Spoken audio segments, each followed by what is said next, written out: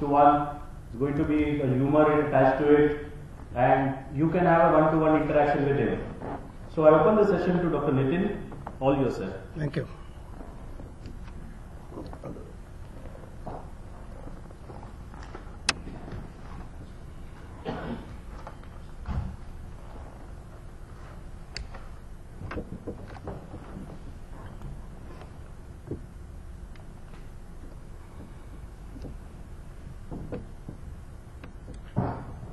Okay. So we are going to finish by 4 o'clock approximately. If you get bored earlier, we'll finish earlier. If you want to go longer, we can do that also. So just few questions before we start. Which version of Office do you use?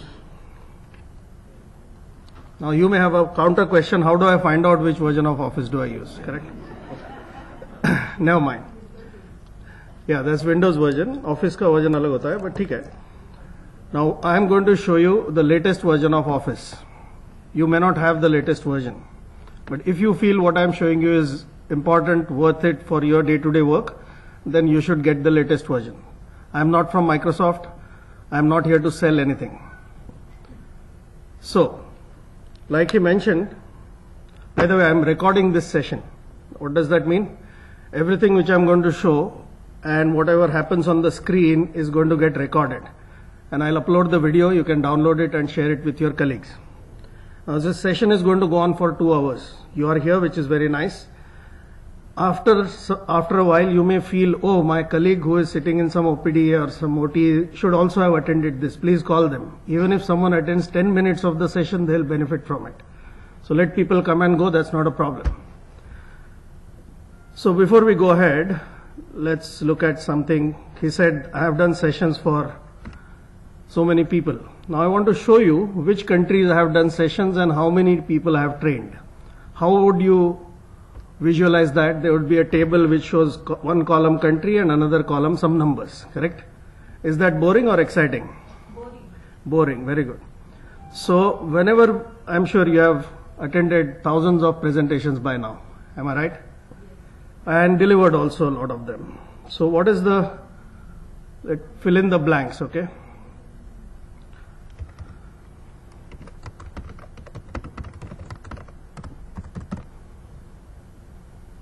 One word, not a technical word, not a medical word. Boring. Very nice. Can we have a unanimous acceptance of this? Yes. No? Some presentations may be interesting, but it's a very small percentage. That's the 1% I'm talking about. We know this, but when we are creating the next presentation ourselves, do we make any attempt to be in that 1%? Or do we end up being in the 99%? Attempt is there, but do we end up there? Not very often, because it takes a lot of effort to refine the slides and you don't have that much time. Correct? So 1% is our aim, but how to reach that objective is what I'm going to show you, among other things. So just to give you an example of how to make things more interesting, I'm going to show you how I did sessions for various people in the world. But I don't want to show it to you as an Excel file. So this is how I'm going to show you. It shows countries. The bubble size shows approximately number of people. Then it zooms, turns, flies to other continent, shows the numbers. Is that nice? Do you have data which can be represented like this geographically and it will have better impact than seeing it in alphabetical order or descending order of the number? That kind of data, I mean, something like that. Anything which has geography is associated with it. I'll show you how to do this. This is possible in Excel. No special software is required. How many of you use Excel? Everyone. How many of you knew this? 2. Very nice. So now at the end of the session, everyone will know it. So let's start with something very disturbing. Like I said, I have done sessions for so many people. Fine. They learned from me, but I also learned from them because I see how people use these products. It's not only medical professionals. In fact, I do very little work with medical profession. What is the conclusion? Again, fill in the blanks. Everyone uses Office. Which version doesn't matter. So every action we perform using Office is fill in the blanks. One word.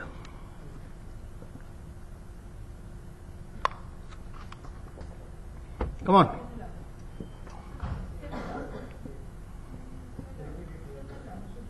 If it's required to be repetitive, then you have no choice.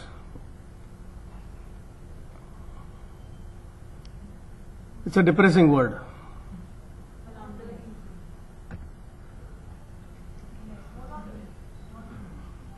It's inefficient. Inefficient means what? I'm getting the work done, but I'm not using the best method to do it. Now, when it comes to medicine, we are trying to optimize every process, right? We want to minimize wastage, improve operational excellence, maximize quality, minimize errors. All that happens in your core profession. When it comes to Office, nobody cares. Now, all of you learned people here, if I show you an offensive statement like this, are you going to take it lying down or you need proof? You need proof or not? No? You're already convinced? Okay. So I can give you proof in any product because everything is underutilized. So tell me, which product do you use most commonly? Excel, Word, PowerPoint, Outlook. There's one more thing I don't know if you use, that's called OneDrive. So which topic should I choose to show your inefficiency?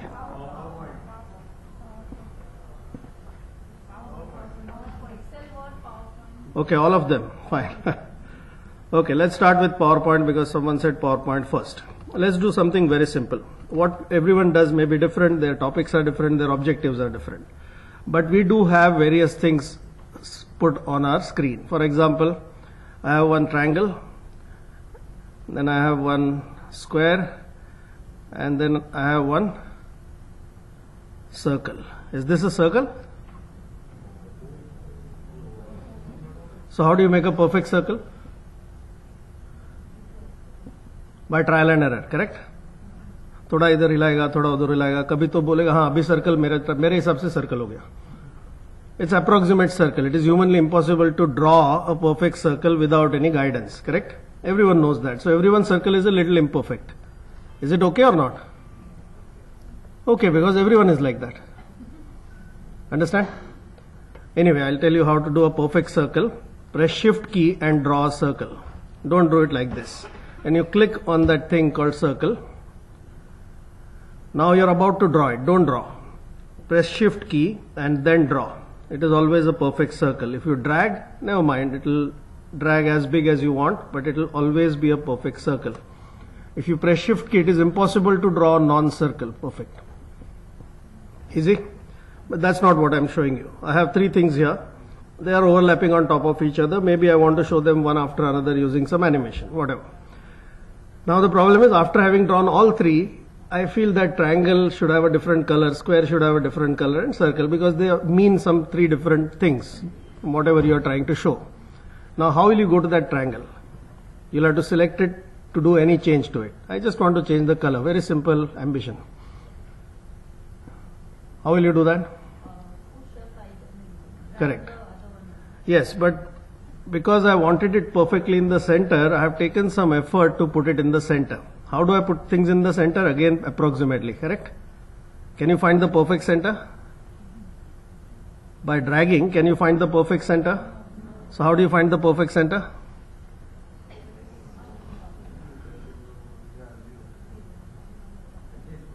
Yes, you have to very carefully make both 0, correct?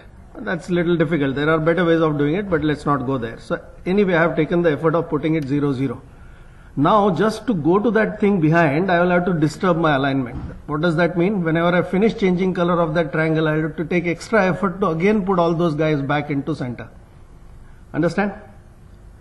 Yes or no? Any other method?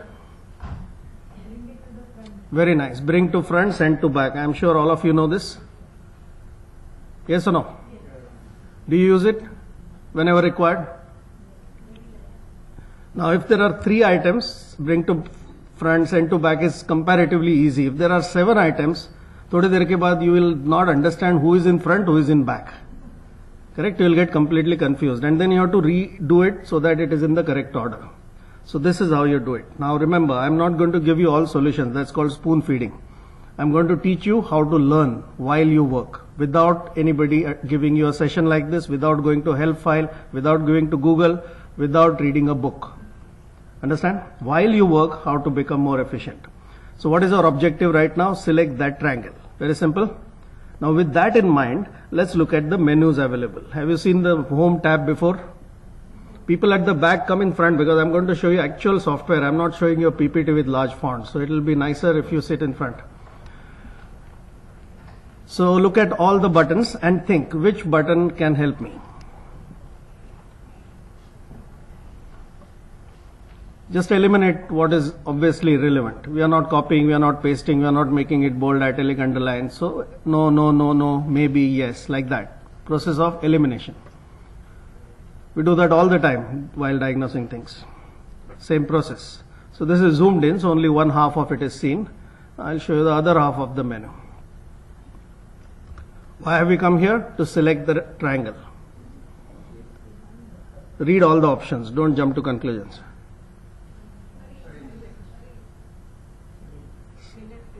उधर लिखा है ना select 15 बरस से, but we never clicked on select in spite of wanting to select. So now if you click on select, there are three options. Are we selecting all? No, whatever is that select object seems to be already selected. So by process of elimination, what remains? This option. So if you go there, notice what happens now. What is it showing now? It's showing you all the things which are on the slide.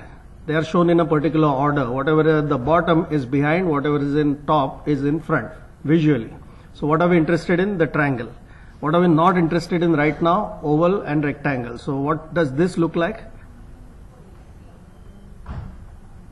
What does this look like? So if you close the eye, the object goes away. So I'll zoom out and show. Now what happens? It's gone. This one is gone. Now the triangle is there. You select it and do your job.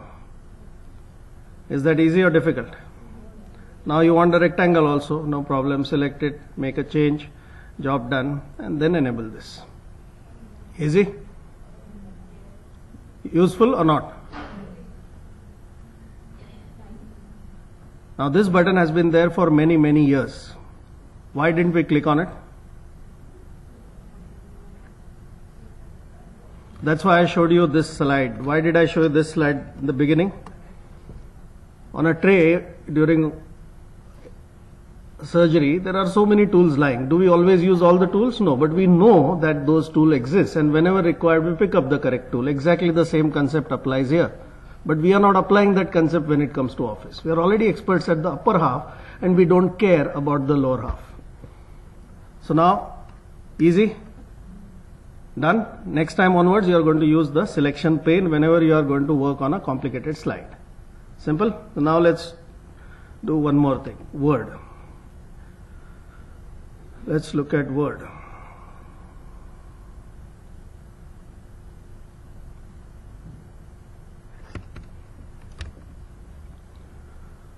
Do you make tables in Word?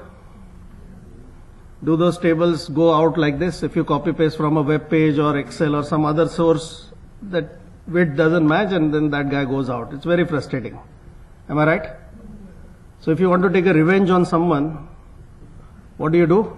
You create a long document, put 20, 30 tables in it, and just before sending the document to someone, drag the edge out of all the 30. Dragging it out is easy, getting it in is difficult. So let that guy struggle. Simplest way of doing revenge using technology.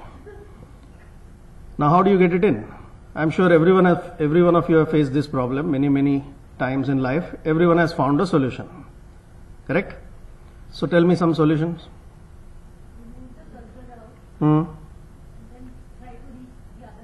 Yeah, but I can't reach it then. Okay, that's one method. If I can see the other end, I drag it. What else? Increase the width of the column. Very nice.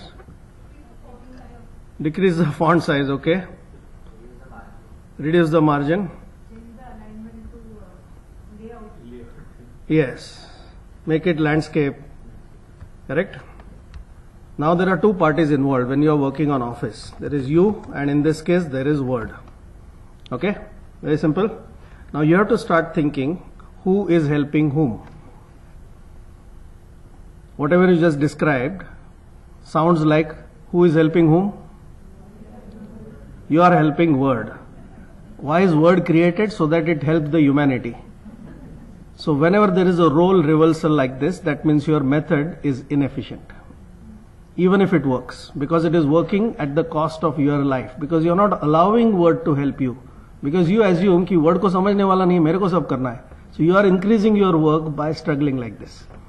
So now we have to assume word has to help me. If I am ending up using Word or Excel or PowerPoint, whoever it is, that means my method is inefficient. So what am I showing you? I am showing you a benchmark of detecting inefficiency, because there are so many inefficiencies, I can't show you all of them in 2 hours. But if you understand the methodology of detecting inefficiency, you can do it on your own. So you are self-reliant. Understand the concept?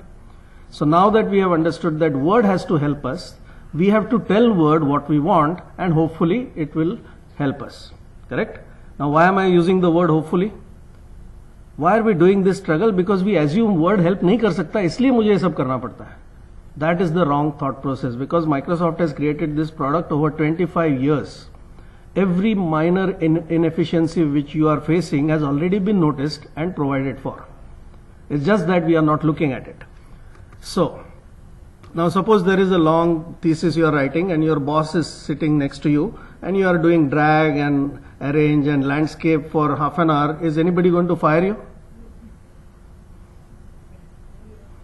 Will boss fire you? Or if you are the boss, will you fire the subordinate? Saying, इसके लिए पगार मिल रहा है क्या? You have better things to do. Will you fire? No, because we also do the same thing. When it comes to office, there is no subordinate, no boss. Everyone is pathetically inefficient. That's the truth. Why am I saying so? Not because we have an ambition to be inefficient. In every other aspect of what we do, we want to be world class, efficient, best. We in fact want to change benchmarks, exceed benchmarks, but that thought process has never been applied here. So now I'm telling you, the solution is already there. You just have to find it. Now when you click on a table, all of us know that there are 2 menus available there, correct? Design or layout. This looks like a design problem or a layout problem to you? Okay. Now look at all the options again and think which one may help us.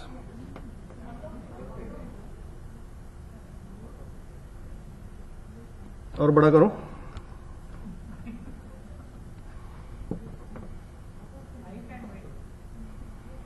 Well, height and width, it expects you to do it. That means you are helping word. Auto fit. And now which option? अभी ज्यादा सोचने का नहीं, अपने पास time कम है, तीनों try करो, एक तो चलेगा. You have to be smart when you are exploring. Don't be too philosophical. So in this case, it is not content. Window means the page width actually. So one click gets it in. This feature is there for 22 years. Good or bad? What are we trying to see right now? Proof of this. Are you getting slowly convinced now? Convinced already. Okay. So let's go ahead. So why does this happen? What is the root cause? Underlying etiology, whatever you want to call it. It is not ignorance in that sense. Yes, someone was saying. Yes. So it looks like this.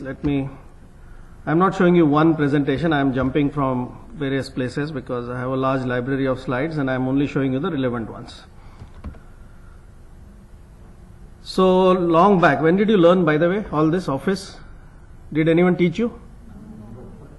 We have an engineer also amongst us. Did they teach you office? No. Everyone learns it by trial and error. Correct? So what happens? College days, हमको ऐसे भी काम नहीं करना होता है, जल्दी से निकल जाना है. So, you see so many buttons. Do you want them?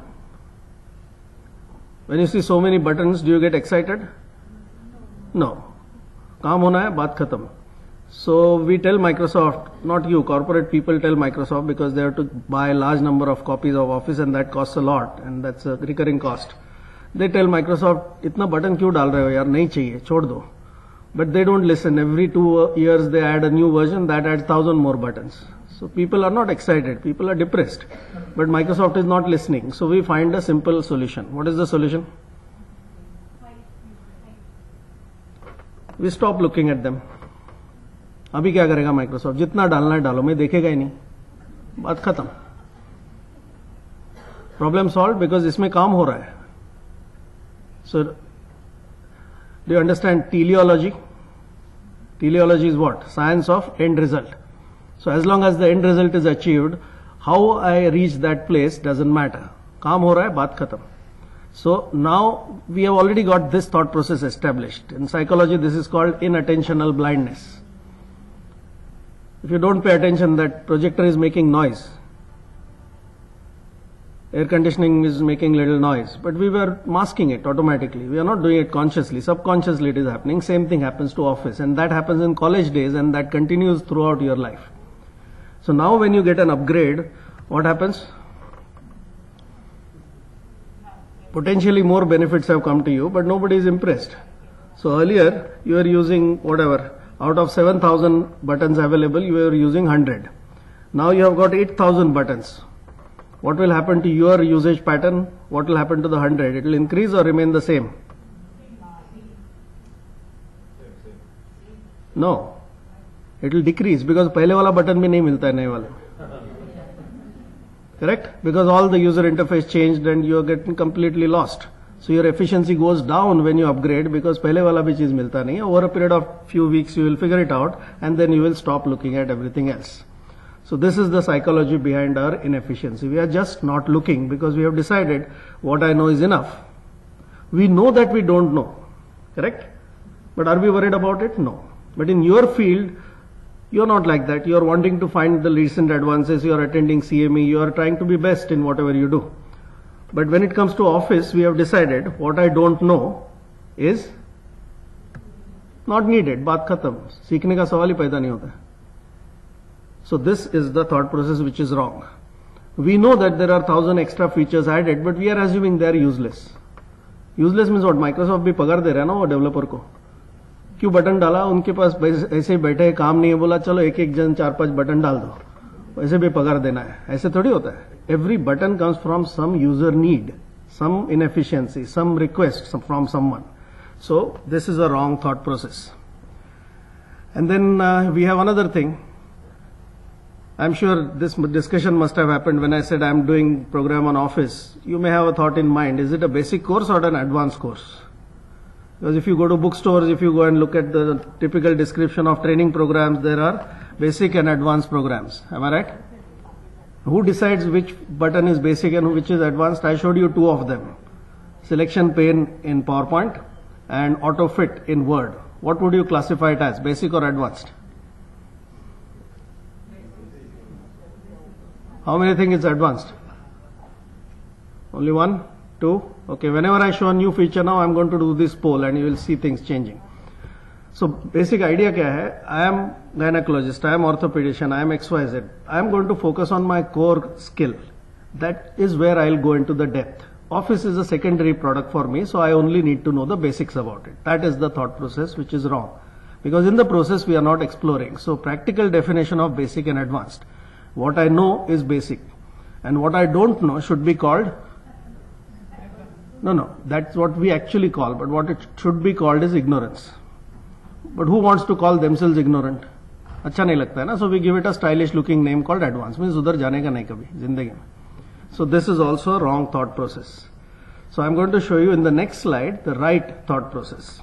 Previous slide showing you wrong thought process. Next slide showing you right thought process. What should be there between the 2 slides? From a PowerPoint point of view. Very nice. Transition. That is when you put a transition. Everyone understands what is a transition? When one slide moves into next, by default it just moves from one to another. But if you want a special effect in between, where first slide dissolves into the next one, that's called a transition. Many people don't use it. And few people are absolutely in love with the idea of transition as a concept itself. They don't care content क्या है, उनको transition में मजा आता है. So वो करते क्या है? Select all and apply random transition. उसमें क्या होता है? After first 5 slides, anyway half the audience is asleep. The remaining audience which is trying to fall asleep is now playing a game with themselves कि नया next transition क्या आएगा. Content पे किसी को interest वैसे भी नहीं था, होने वाला ही नहीं है. Even the presenter doesn't know next transition क्या आएगा. तो मजा आता है. So now I am going to show you when to use transition. That's a thought process. If there is a thought transition, then you use a transition. Step number 1. The second question you have to ask is which transition. There are 43 types of transition. कौन सा करने का वो मालूम नहीं है. कोई तो रैंडमली पहले दिखता है, उस पर 4-5 दिखता है, उस पर क्लिक करने का देखा जाएगा. So unless you have seen all the 43, you will not know which is the most suited for that particular situation. Correct? So now I'll show you the correct transition. I am saying this is a wrong thought process. Remove it from your mind and form a new thought process. Now, I discussed this so much. Normally, I would have just shown the next slide. I would not have told you about transition, but that slide would have made an impact in your mind. Understand? So the purpose of PowerPoint is not to make the audience fall asleep. The purpose of PowerPoint is to keep them awake and manipulate their minds to get what you want and put forward your point with power. That we forget. So now tell me, is this the perfect transition? It's much better than just showing one slide after another. It's a relevant transition, but what did I say? Remove this thought from your mind. That happened, and form a new thought. Does it look like the new thought was formed, or was it already there? It was already there. We just unmasked it. But in reality, that thought is not there. What am I saying? What is the new thought? Start exploring and then decide whether it is useful or not. Don't just give up on it saying because I don't know it's useless. So now that fact that this thought is forming is not seen properly. So the correct transition for this is this. Never mind what the transition is called. First see the effect. Can anyone tell me the transition? I don't have any prizes to give you, but I'm sure all of us will clap for you. Anyone? Tell me the name of the transition which should go between these two slides. Okay. So this is the wrong thought. Remove it from your mind and form a new thought. First explore and then decide. Does it make sense? So if you use the right feature in the right place, it has phenomenal impact. If you use the wrong feature in the wrong place, it devalues whatever you're doing, whether it's Word, Excel or PowerPoint. And because there are too many permutation combinations, it is statistically impossible to discover the right way of doing it by trial and error. Understand?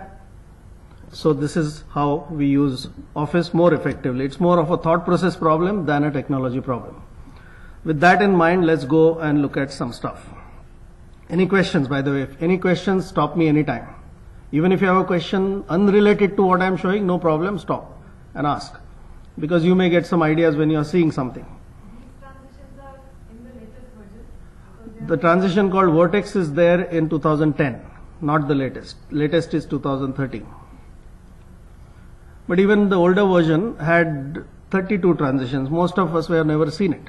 But now that you have understood the power of using the right transition, and let me give you one more example. I'm just going to add a slide here, and I'm saying if you do this, if you proactively learn and apply it correctly, what is the impact on you? What is the benefit to you? Let's take one example. I'm just putting a simple slide here which says if you do this, what is the benefit? You will grow faster in whatever you do. Your impact will be greater. You will be more efficient. So now I want to show you that you will grow. This is the next slide. And I want to just keep this slide very simple to illustrate something. So this is the slide. From this slide, I want to show this slide. Now between the two slides, what transition should be there? Tell me. I'll make this slide look slightly nicer so that it looks like growth. Now this is a black slide. This is this slide. Now whatever happens between the two slides, it should look like you are growing. Correct? Zoom, no. This is a new transition, 2013, you will not know it, but now that I show you, you will understand the importance of it. So this one you know now. If you do this, you will grow faster. When was the last time you clapped? Come on. You're not clapping for me, by the way. Why are you clapping? Because when you go back, you are going to use this, and whatever you do is going to be more impactful with lesser effort. That is called efficiency. Someone needs to find out who that guy is.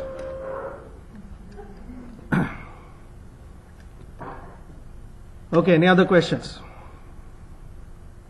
Am I going too fast or too slow? Is it good speed?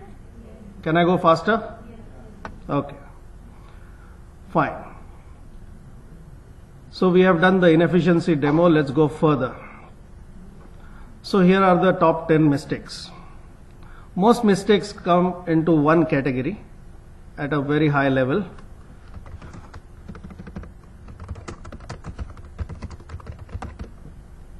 All mistakes can be summarized with one sentence.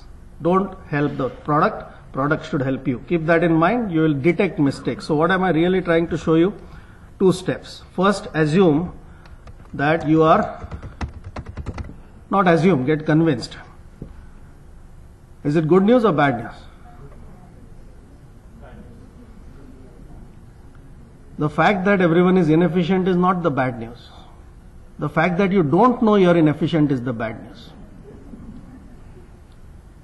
So if a disease spreads, it's called what? Epidemic. Chota level pe. Then, and uske upar kya hai? Pandemic doesn't mean 7 billion people have it. Few million across geographies have it. Correct? Uske upar kya hai? If everyone has a disease, it's called what? Very nice. It's not called omnidemic, it is called normal. That is the problem with office. Everyone is inefficient, so nobody thinks it is a problem. It's normal. मैं भी ऐसा है, मेरा boss भी ऐसा है, मेरा competitor भी ऐसा है. जिंदगी चल रही है. But at the cost of what? Your life. Forget the department, forget your customer, boss. It's your life which is burning every day. So the fact that you understand that there is a problem is a good thing, because when you know there is a problem, whether you like it or not, you are going to do something about it. That's the first step in problem solving techniques. Correct? Any book or any course you attend on problem solving, this is the first step. Acknowledge it and do something about it. So now that we know, we will see what to do. That also I am telling you. Now that we know everything is inefficient, we have to detect, diagnose it first, and then find the treatment, or find the best or smartest or fastest or most optimal method of doing it. So detect inefficient method, find the best method. It's very easy to write 2 bullets. It's not going to be miraculously automatic, but once you have the right thought process of exploration, this can happen on an ongoing basis. You don't need external help. So let's start with which product now? You have to tell me. I'm going to cover Word, Excel, PowerPoint for sure, and OneNote also, but what do I start with? Okay, how many want PowerPoint first? Okay, how many want Word first? How many want Excel first? Okay, so PowerPoint wins. Now, simple requirement. How do I put PowerPoint in the first place? It is in place 3. I have to put it in number 1. How do I do that? At least that very simple activity you should be doing efficiently, no? Do you? No. Tell me the methods. Cut paste or drag drop. 2 methods. Which one is better?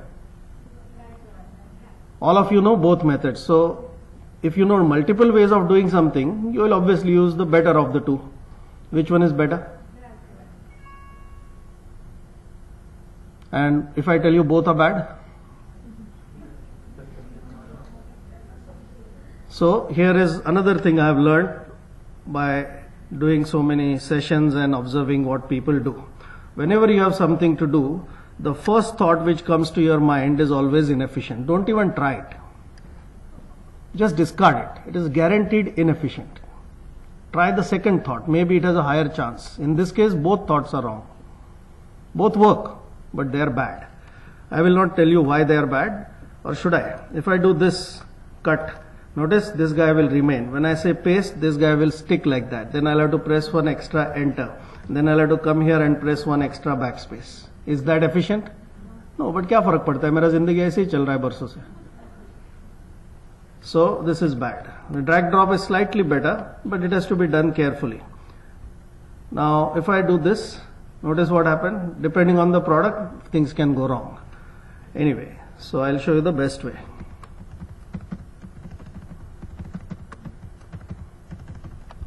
Is this better? Is it better or not? No, first accept that this is better. First accept that you are inefficient, then I will tell you. In fact, this time I am not going to tell you how I did it. Because you have lived entire life without knowing it. क्या फर्क पड़ता है? ऐसे ही करते रहो. Forget the fact that this method exists. Can you do that now? Now you can't do that. There is no mathematical or whatever medical method available to forget something. Correct? So what am I trying to show you? I'm trying to show you something very, very important. What is important in this whole thing is awareness about what is available. The exact skill can come later. Even if I don't tell you the solution, now you know there is a better way. So every time you are trying to do this in life, your brain will keep troubling you. You may curse me, but still you are not going to find the answer. So what will you do today, tomorrow, day after? You will go and figure it out. So the operational skill comes only if there is awareness. So creating awareness is more important than the actual skill. Understand the concept? So this is very simple actually. This is a shortcut. If I use up and down arrow, just the cursor moves. Everyone knows that. If I want to move that thing along with the cursor, so what should I do? I should do something extra other than moving up and down key. Some special keys I have to use. What special keys do you know? Shift, Control and Enter. Some combination of them will work. So now I have given you a hint, find it. Or do you want the actual answer? उतना तो मेहनत करो यार, come on. Shift, Alt, up arrow, down arrow will work. Shift, Alt, up, down. So now that I have shown you, I'll ask you a quiz. I have a document here which has few paragraphs. One of the paragraphs is red in color. I want to move this red paragraph to the first position. Normally you would have selected it and done, now you know. But now you know the efficient method. So what should I do now? हाँ, तो select करना है ना पहला. मैंने बोला क्या select करने को? मैंने बोला सिलेक्ट करने को? तो क्यों करने को? Because we have to help word first. That is what I am saying. We are still thinking ये डम चीज को कैसे समझेगा मुझे पैराग्राफ ऊपर करना है. I have to take the effort of selecting the paragraph. No, this guy is smarter than you think. You just click inside the paragraph and then press Shift Alt up arrow. It will select it automatically. If I had not shown you, you would have been struggling lifelong selecting that paragraph. So every moment of our time we spend with office is a pitiable exercise. Now you know this, I am sure you will use it. But still, you will not use it in another place.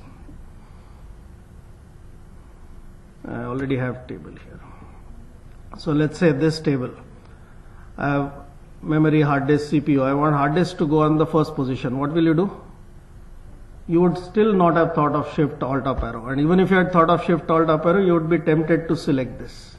None of which is required. Just click anywhere in that row and move it up. Now please think about your past life and think how much energy you have spent in doing this. That copy paste of row never works properly. Sometimes row becomes inside the row, table inside the table, it goes as a separate table. All sorts of junk happens because your method was inefficient. Useful? Good. So in the same context, let me show you one more thing. Whenever you have to draw a diagram, there is a feature in PowerPoint called Smart Art. How many of you know that? Okay, 1 minute. How many of you know that? Few people. Okay. So I have to explain this first. So tell me a process, 5-step process, quick, anything. Pre-op preparation, what is it? NBM? I have forgotten now, 25 years, come on. Bolo?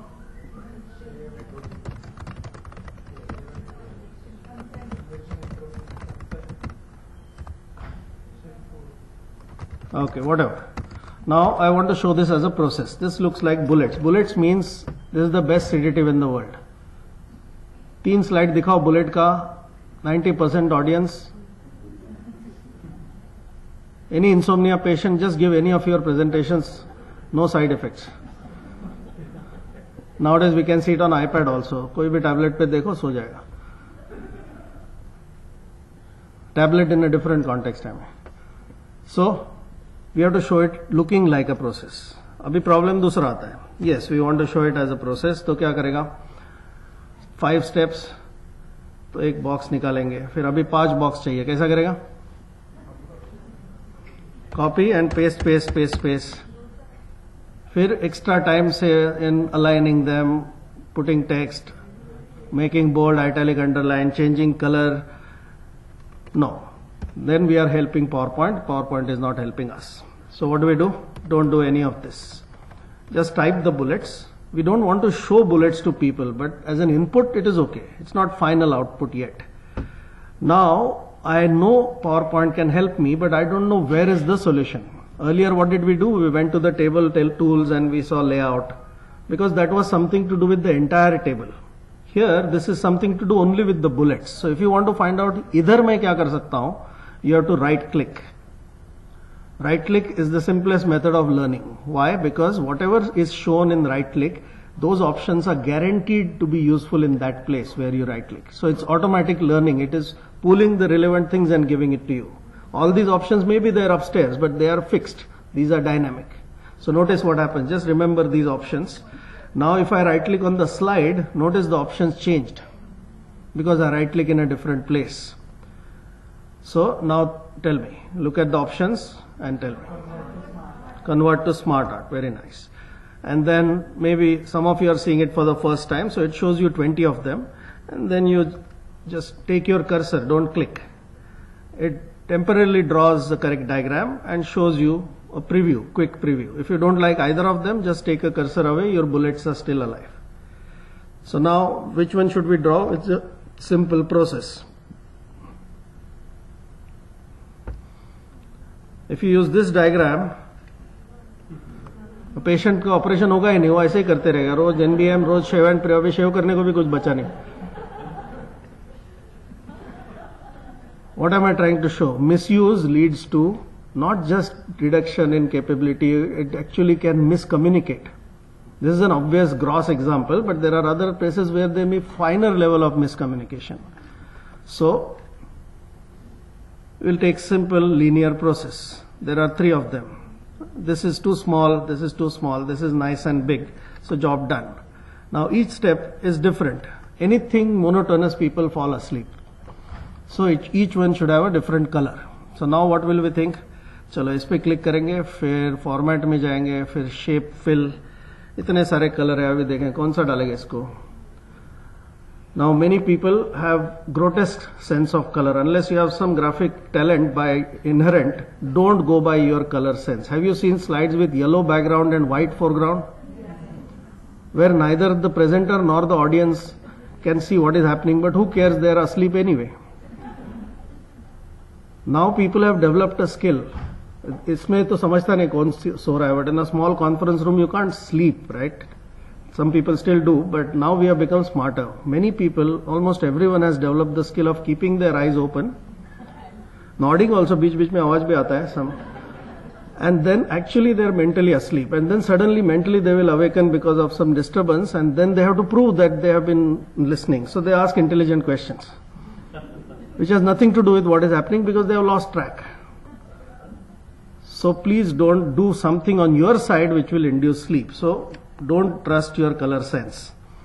That's why Microsoft hired the best designers in the world, and they gave you a button here called change colors. So these color combinations have been decided by experts. So you just choose the color combination you like, whichever you like.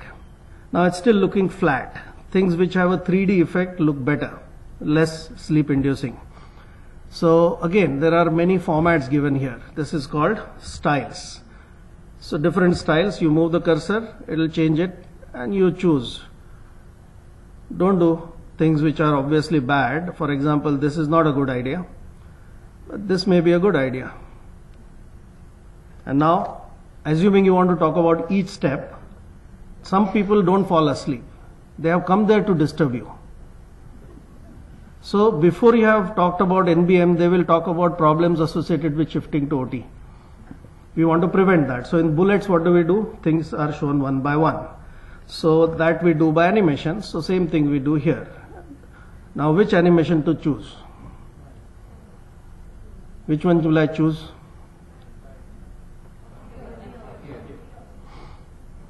Which one? Sorry? Appear. If just want something to come without any special effects, appear is the simplest and fastest one. Any other things?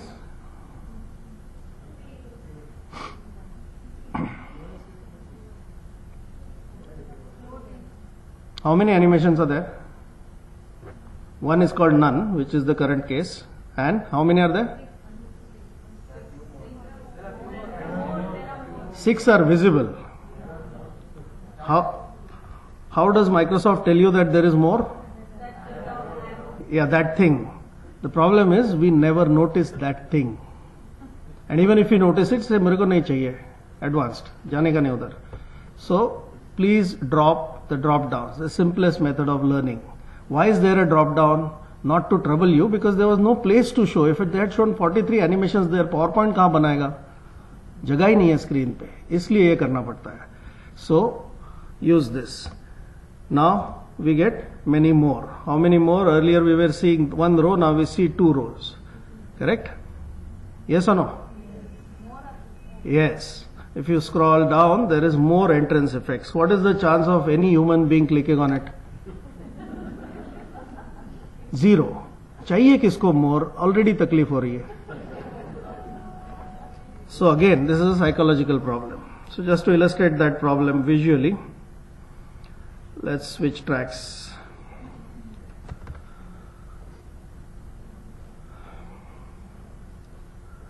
So this is another psychological issue we have. Whenever we see buttons like this,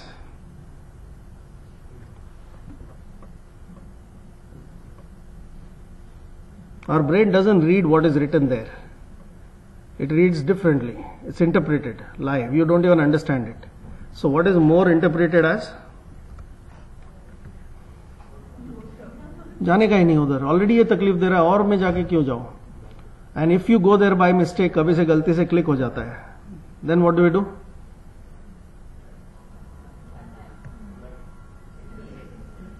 Your best friend. गलत जगह पे गया तो escape दबा के निकल जाओ. So we have to again change the thought process. This doesn't mean more trouble, it means more benefits. It's for you. It's not there to give salary to Microsoft employees. It is to make your presentations or Word or Excel be better.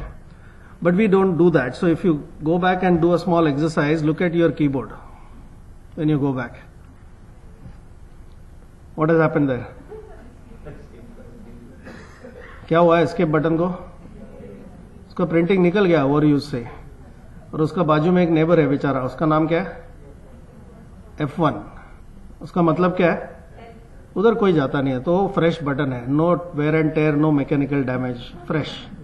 So what is the practical use of F1 की? Technical theoretical use is help, but तेरे कोई करता ही नहीं, जाता ही नहीं है. So what is the practical use of F1 की? Come on quick. There is a practical use for F1 key, not to go to help because वो जाता ही नहीं है. If any other key on the keyboard gets spoiled, you can safely remove the F1 key and put it there because it's mechanically perfect.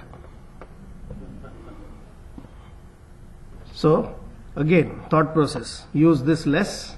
Don't run away from your benefits. Explore them.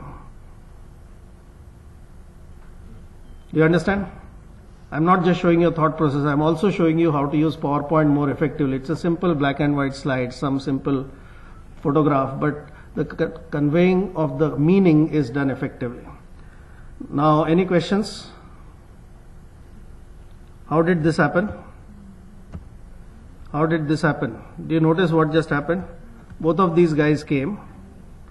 One came and stopped abruptly. Other guy came and settled down nicely. Which one looks better?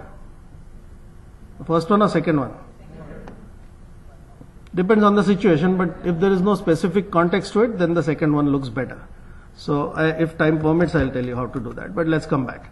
So bottom line, now we use, okay, we'll use appear. But now appear has no animation. Let's use fade. Fade looks professional. So now what happens? The entire thing is shown with fade effect. Is that what we wanted? No. So what should we do? If this was a bullets slide, just to compare, this is what we do in bullets also, correct? So if there was bullets only and I had applied exactly the same fade animation, the effect is different. Now it doesn't show all four. It shows only the first one, then second one, then third one, then fourth one. That does not happen when you apply exactly the same animation to a smart art. What happens? It applies the effect, but to the whole diagram. That's not what we wanted. So what should we do now? Give up or explore? So explore. The left side we have already chosen the effect.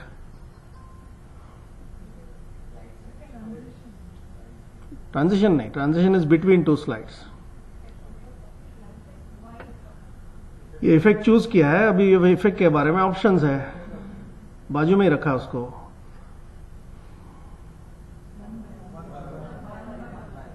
Very nice. So now in few clicks we have a nice looking slide. And I have control over what I speak. Is that good? Useful? Alright. So where did we start from? Shift, Alt, up and down. Now, why did I say Shift, Alt, up and down? Why did I come here? For whatever reason, if I had made a mistake in the order of these things, suppose I wanted atropine to be the fourth one, what should I do now? I've already made the diagram. There's no bullets to use Shift, Alt, up, arrow, down. Now what will I try to do? I will select this guy, try to put it here, then move this guy, put it here, correct? So what is our rule? First thought which comes is always wrong. Don't even try it. So now look carefully. This is the diagram. What does this arrow mean? Is it there for decoration purpose? Must be having some meaning. The only way to find what the meaning is to go there. Cursor change. Notice? Now what does it show you? It shows you the original one. Now you want to change the order. So what will I do? Not copy, paste and drag drop. Shift, Alt, up and down. And then the actual diagram will get affected. Notice what's happening? So once you learn something, it has a long lasting impact. This is like cross-pollination. Alright, so let's go further. Any questions so far? Any questions? So now let's look at the mistakes in PowerPoint. First slide is what? Some title. So okay.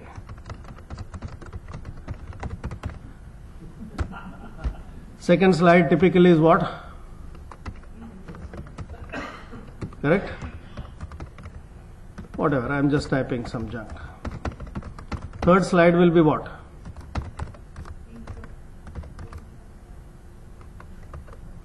No. Now what will be the third slide? Something about one, correct? Now, when you started the presentation, you said, okay, I will do this in half an hour, 45 minutes, whatever time you have allocated. So I will go to whatever that topic was, first topic, say 1. And then I will type something about it. Then I want to put a picture there, then I will put a picture, something like that. So let's put some picture.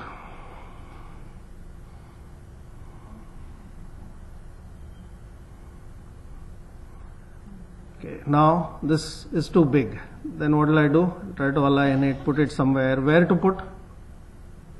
Is there a rule where to put the picture? दिखना चाहिए बस, कहीं भी डालो. कितना बड़ा चाहिए कोई फर्क नहीं पड़ता, डाल दो. ठीक है, डाल दिया. By the way, notice what is happening here. If it is 2013, even if I am randomly moving the picture, it is showing me some guides. You see that dotted line which came? It's coming while I am moving it. What is it saying? Now it's aligned to the top of this guy. Now it is aligned to the center of this text box. Now it is aligned to the bottom. It is not looking at the bullets, it is looking at the box. Understand? So this automatically guides you. So here things become little easier. Now notice if I go on the right side, this is aligned to this. What is this guy? This text box. Are you getting it? So anyway, we put this and then we did something. Now I want to do something on top of it. So I put a text box, I put something. So 10 minute इसमें गया.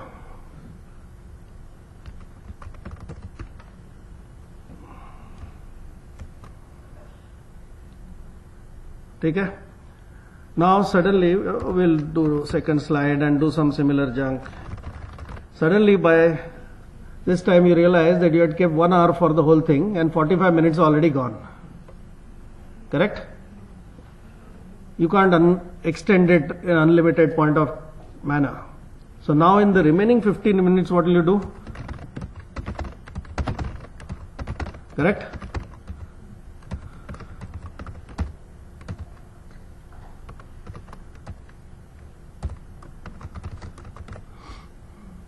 So now if you look at the distribution of attention you have paid to the whole process of making that presentation, where did you spend maximum amount of time? In the first few slides. And what does the audience remember, if at all they are awake? What happens to the last? So defeating the whole purpose of your effort. So what is the simplest rule whenever you are making a presentation? Make the last slides first. Is that difficult? No, it's not going to increase or decrease the time you take, but at least the time you are spending, more attention or care, if at all you call this care, is being spent on things which are more likely to be noticed and remembered. But that's not all. The second mistake we do is, notice now, let's take this slide itself. I want to discuss this and I want to show this, correct? So how many items are there on the slide? Two items, correct? Generally, when you know you are going to put a picture, what will you do? You will go to a new slide, right? And then put the picture first or description first? Picture first. तो ये बीच में आता है ना? इसको क्या करने का? बाजू में रखने का? हाँ, but picture if you do like this, गड़बड़ होता है. So first delete it. Yes or no? First delete the unwanted stuff and then struggle. So now what happens when you put a picture, you will put the picture, but it has nothing to guide it. Understand? It's now floating, extra bahar ja raha hai, then you are wasting time getting it in.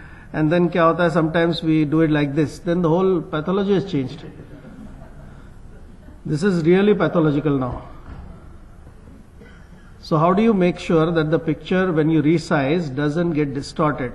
You do it from the corner, correct? But if you do it from the corner, it grows or shrinks from the corner. It's no longer in the center. How do you put it in the center? Now because this text box is there, we can drag it and it will show you but if you are using older version, this will not happen. Then we put it in approximate center.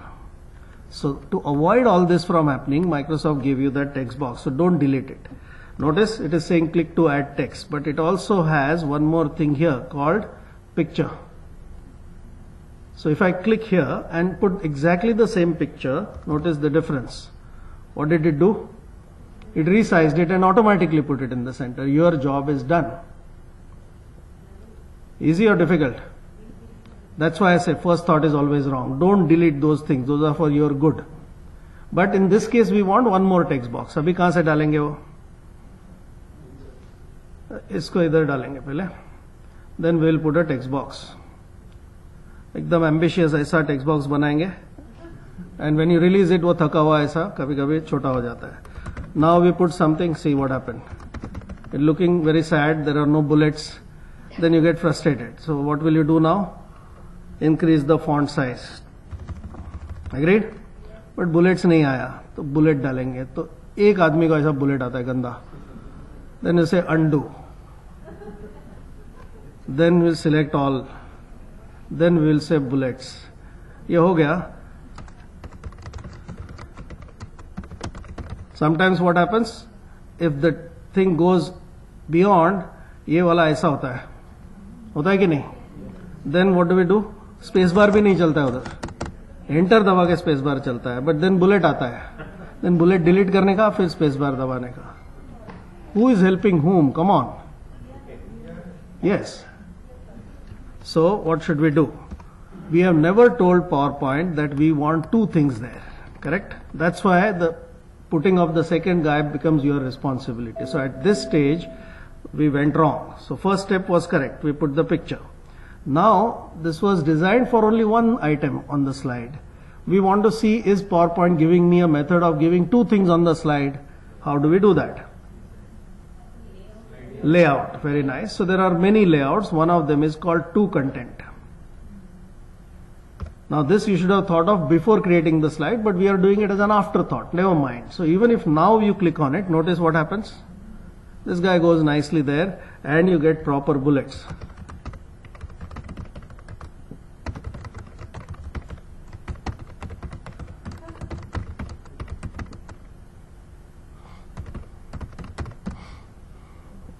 Understand? Now suppose for whatever reason it's a picture rich presentation and you want 4 pictures on every slide.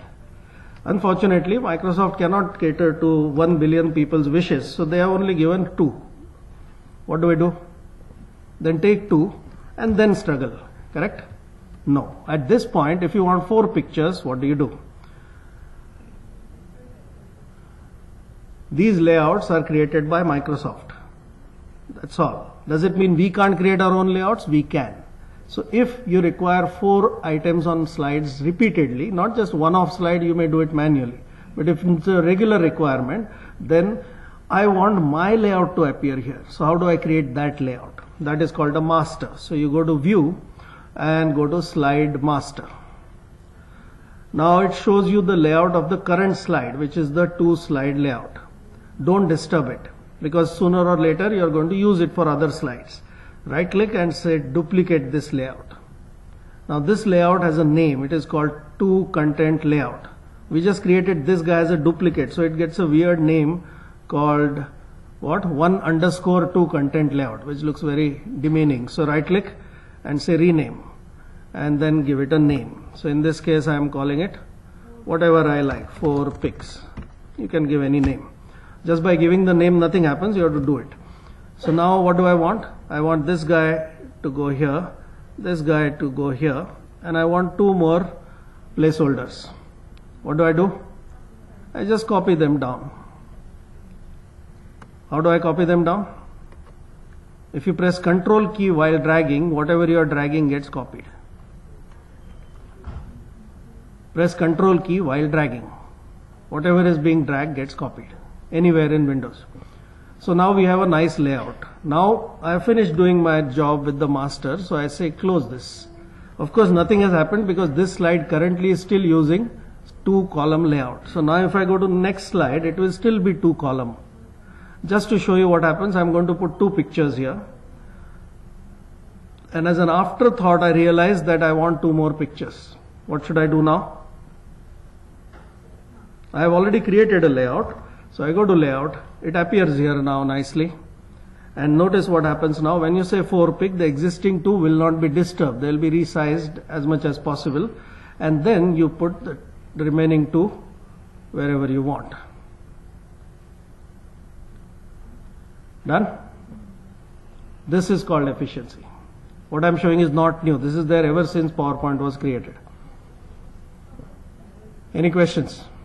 How do we put labels on each Labels? for each of them? Yeah, I'll come to labels. Now suppose you have lots of pictures. It's like an atlas. You have too many pictures and you want to show step-by-step surgery or different views of the same CT scan, something like that. You have 20 pictures. You'll still have to do this jugglery by creating 5 slides and clicking 20 times to add a picture. Am I right? That itself is inefficient. Repetition means inefficiency. Don't do it. So now if I have 20 pictures, or let's say whatever pictures I have here, all these pictures I want to put in one stroke. What should I do? There are 1, 2, whatever pictures you see here. How many of them? 9 pictures. I want 1 picture per slide. That you know already. Insert a slide, insert, click, insert picture 9 times. I don't want to do that. What should I do? So different question now. I want 1 picture per slide. Normally I go to insert and pictures, correct? Look there. I have 30 pictures. I want 30 pictures on 30 slides, but I don't want to do it 30 times. Thank you. Have you seen it before? It is there for again 22 years. So now when you go to photo album, as the name suggests, it asks you to select all the pictures in one go. So now I'm going to select all the pictures. Control A is select all, by the way. I say insert and then I say create. It will create a new presentation and this is the presentation. I just created it in front of you. Is it good or bad? And why are you so depressed? No, I know why you are depressed, because no. You are calculating in your past life how much time, energy, money you have wasted not knowing all this. Right? You are calculating that, but don't do that. Past is gone. There is no undo button in life. There is undo button in office though. Do you use undo? How often do you use undo button? Very often? Why was the undo button created? What is the purpose? You did some mistake and you want to revert the mistake. That's the purpose of undo button, correct? But that's not what we use it for. Why do we use it? Let me explain. So let's take a very simple example. I want to copy paste something from Excel to PowerPoint. Is that common? Some data in Excel chart, कुछ तो है, paste करना है. So let's do that. Copy paste.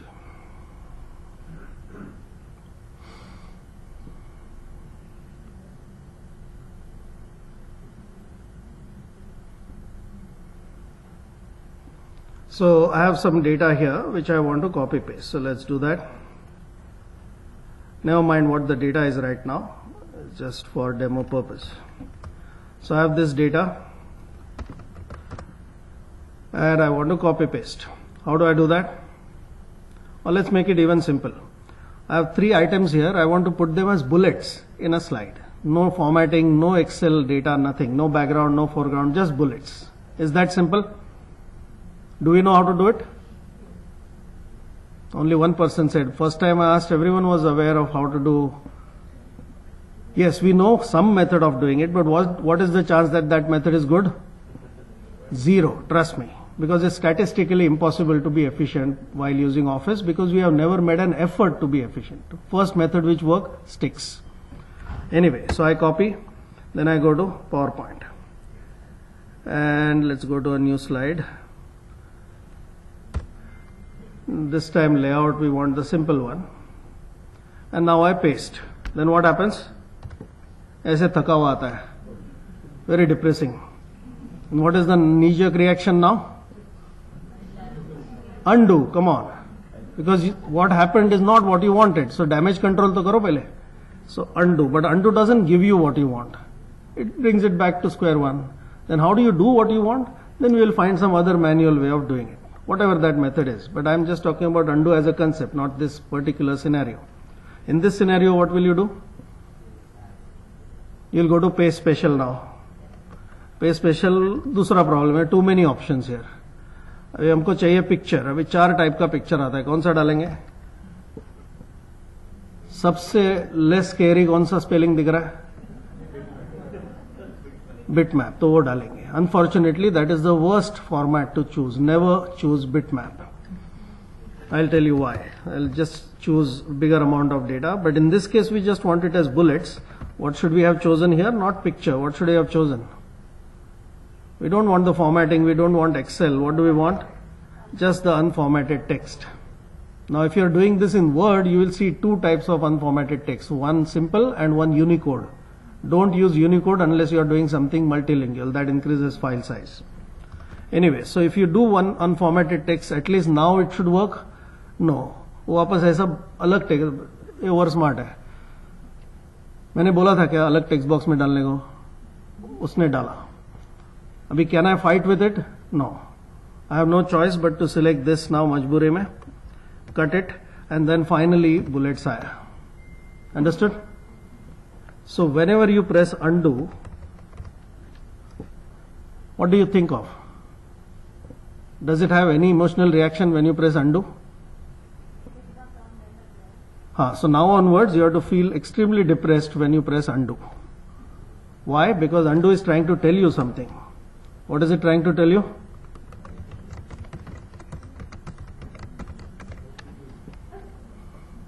अगर आता था बराबर से तो undo करने की जरूरत ही नहीं पड़नी चाहिए. So undo is exposing your good news, bad news. Good news, because now that you know this is exposing your ignorance, obviously you want to be knowledgeable, so you are going to use it as a... Understand the concept? So again, what do we want to do? We want to copy from Excel, which we have done. Now we pasted it. कुछ तो गंदा हुआ, चलेगा. Now what Microsoft did is Excel is like a grid.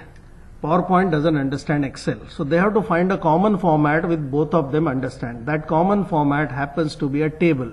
So that's why this got pasted as a table. You don't like it. Fine. But Microsoft has to choose some method by default. क्या करना चाहिए?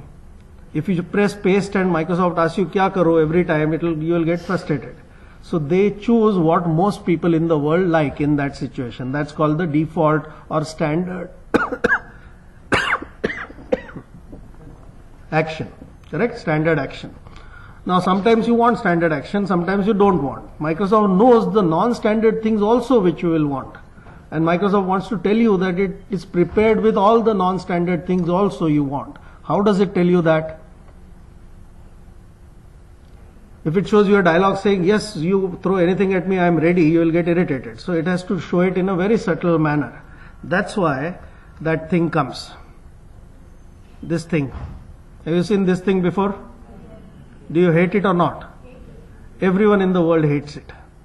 This feature was added 18 years back. 1 billion people use Office every day and everyone hates it, and Microsoft knows it. So why are they so insensitive to customers? If they know everyone hated it, 18 years back they added it, next year they understood everyone hates it, what should they have done? They should have removed it. Correct? If they wrote it, they can remove it. It's very easy for them. They have not done that. Why have they not done that? Because they like irritating 1 billion people? No, their 50% business comes from Office. Why have they kept it? In spite of knowing it's irritating. Because someday, out of irritation, frustration, vengeance, you will click on it and then you will benefit from it. So now it is saying, this is what I did, the first one. I can do 4 different things. You tell me what you want. I will do it for you. So, problem is now, these icons don't mean anything to you other than the fact that they look different. What will happen when you click on each one of them? That's also trial and error. Then you click on it, then undo, then click on the second one. Usme bhi taklif hai. So now they have made it so nice, you just take your cursor, don't click. This is how it will look, or this is how it will look, or this is how it will look, or this is how it will look. This one is a text, so it went there. So it's a what if kind of analysis. You just move your cursor, it shows you what to do. Understand? Now we want text. So it is misbehaving. Separate text box. Kyun? Because you never told PowerPoint where you want it. So to be on the safer side, it puts it in this text box. So whenever you are copy pasting, remember you have to answer 2 questions. Where to paste and how to paste. Which question should be answered first? Obviously, because I have written it first. So how do you answer that question? I have copied from Excel. That part is easy. Now I have come to PowerPoint and I have to tell PowerPoint where I want to paste it. How do I do that? Come on. इधर लिखा है ना यार click, तो कोई पढ़ता ही नहीं है वो. 20 बरस से वो बेचारा बोल क्लिक करो. Why have we not clicked on it? Not because we have not read it. This is again another case of misinterpretation. We read it as click to type text. That's why Microsoft has carefully chosen the word add, but किसी ने पढ़ा ही नहीं, interpret होगा ही नहीं. So click there, that answers the first question, then paste, let it misbehave, then answer the question how. So you got bullets. Where and how is called copy paste. Understood? So now what is the process? Whenever you are copy pasting, let's take the same example differently. I want this to go as it is looking now with formatting. So again, I click here, then I paste. This time I want it to look like a picture. So this is table, this is embed, means the entire Excel file gets embedded. This is a picture, so I keep it. But because small now, you have to resize it. How do you resize it without disturbing the center? I told you. Drag from the corner will retain the shape and proportions. It will still grow from that. How do you keep it in the center? Press Control key and then drag. That's called grow from center. That's how you copy paste. So what is the new method now? Copy, click, paste, choose. Better than before? But is it the most effective? Still 4 steps. So Microsoft went one step further. They said don't do that. Copy is okay. Now you know you are going to choose. So might as well do it upfront. So don't click there, you right click there and see what happened. I have not pasted yet. Before pasting I am choosing. So all the options which were there after pasting are already here. So now if this is the first time I am seeing it, I'll have to move my cursor over it and then it will show me what happened, and then the data may be so big that the rest of the menu may come in the way. So notice what happens now when I take my cursor. The menu disappears so that you can see what's happening and then you keep it. So now the best method is copy as usual, right click and then choose. That is how you copy paste. If you do this across the board, life will improve. Now I don't have time to show copy paste. By the way, I'll give you one resource which you should start using. There are thousands of places on internet. I also write a blog. It's called Efficiency 365. So I started writing this on 1st November last year. So notice October 31st I wrote welcome, and what was the first article? How to copy paste efficiently. I thought one article should be enough. It wasn't, so I wrote another one. That was also not enough. Then I wrote another one. So now I have 14-part series on how to copy paste. Please read it. Your life will change. And like that, there are 480 articles on that blog, and every day I write one more. That's why it's called Efficiency 365. This was the article I wrote yesterday, or today rather. How to make 12 pie charts in 1 second. I'll show you that. Alright, so far so good. Now let's go and look at pictures. We do a lot of things in pictures, and I want to show you how to make them better. Any questions so far? So right now I'm just going to keep one picture.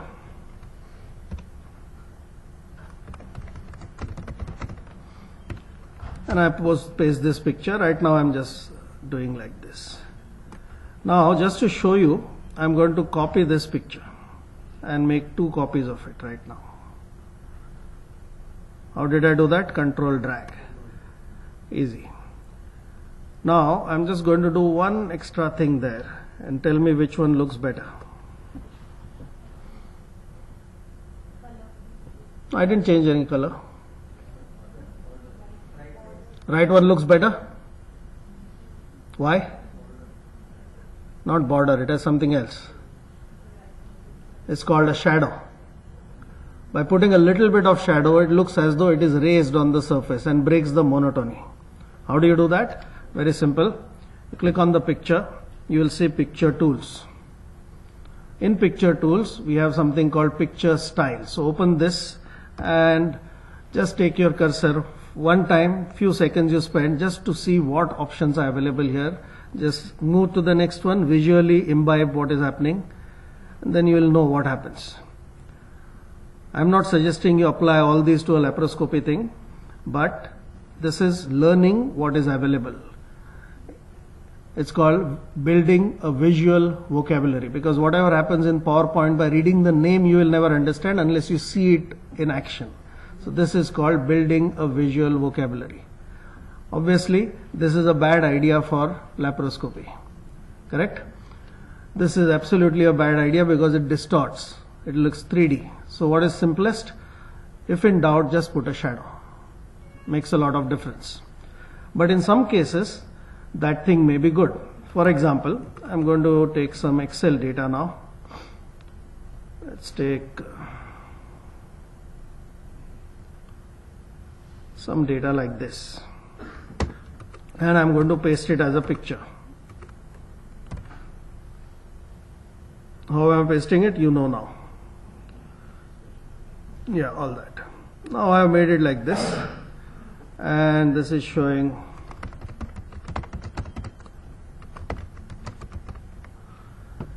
now if I just make one little change there, I'll keep the original one and I'll keep a copy just to show you the difference. One little change. See the difference?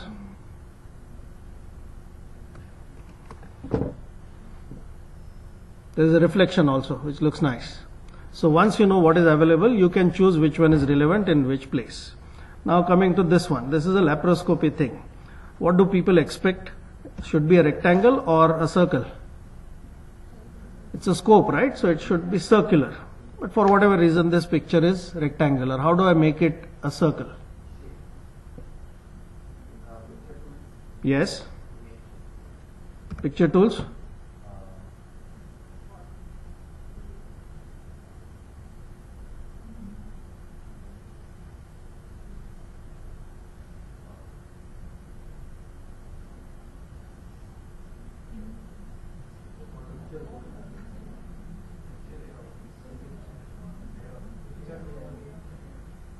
No.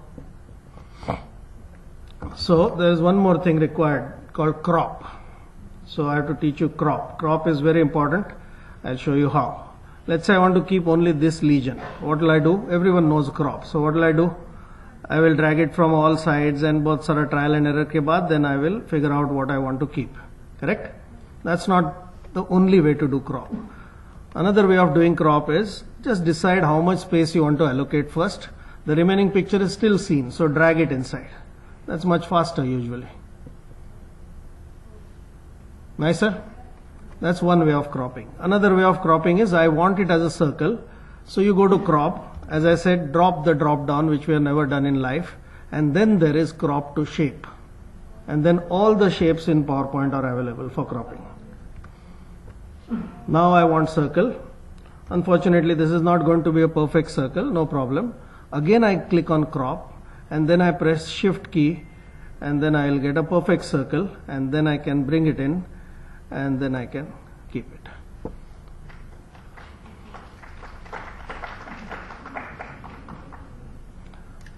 Now sometimes what happens, this is a nice picture, and remember now I can resize it also. But now it's looking a little darker. What should I do? Change brightness contrast. Where do I do that? Again in picture tools. Earlier also brightness contrast was there, but earlier what was the problem? Brightness contrasts were shown as this. What were they shown as? They were shown as sliders like this. So there was too much of trial and error to do brightness contrast. That is still there, but now we have a nice new way of doing it. You go here to corrections and notice what's happening here. It has taken that picture and applied different contrast and brightness, and it's visually showing you how it's going to look. So just move your cursor there, don't look there, look at the picture, and whichever sounds most relevant to you, keep it there. So maybe this one looks better. Understand? That's another way of doing it. Now one more problem we always have with pictures, for example this one, is I want that particular specimen, but I don't want the thing which is behind it because my slide has its own background. Correct? So if I have a nice design like this, and this was the slide,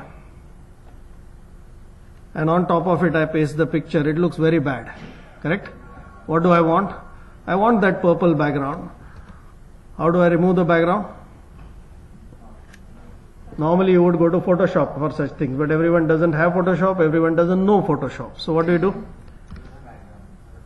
Yes, very nice. Go to picture tools and there is a very beautiful tool here called remove background. Now people can throw any picture at it. PowerPoint has no clue what you want. So it gives you a rectangle like this. Just encompass what you want, your area of interest, perfectly in the rectangle as snugly as possible. Notice it is done, but it is still not done one thing. That shadow also you don't want. So what do you do now? Pink part will be removed, rest of it will be kept. So now you say mark areas to remove. Obviously with a shaky mouse cursor you are not going to be able to do this perfectly. So you just draw a line there. It is smart enough to pick it up. With few tweaks here and there, depending on the complexity of the picture, you should be able to keep exactly what you want.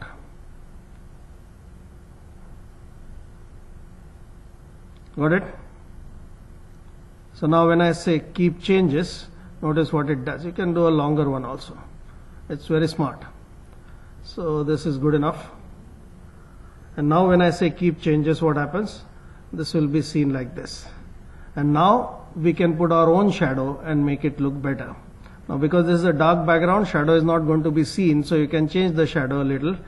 Increase the shadow, you can increase the distance of the shadow, it can increase the blur of the shadow and make it look nicer. So this is called remove background. Alright. Any questions?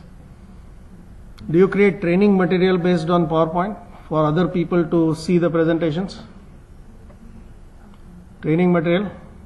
You are delivering a lecture, but every time the lecture is required, you are not physically available. So you put some notes and put it somewhere and people can read it or look at it later.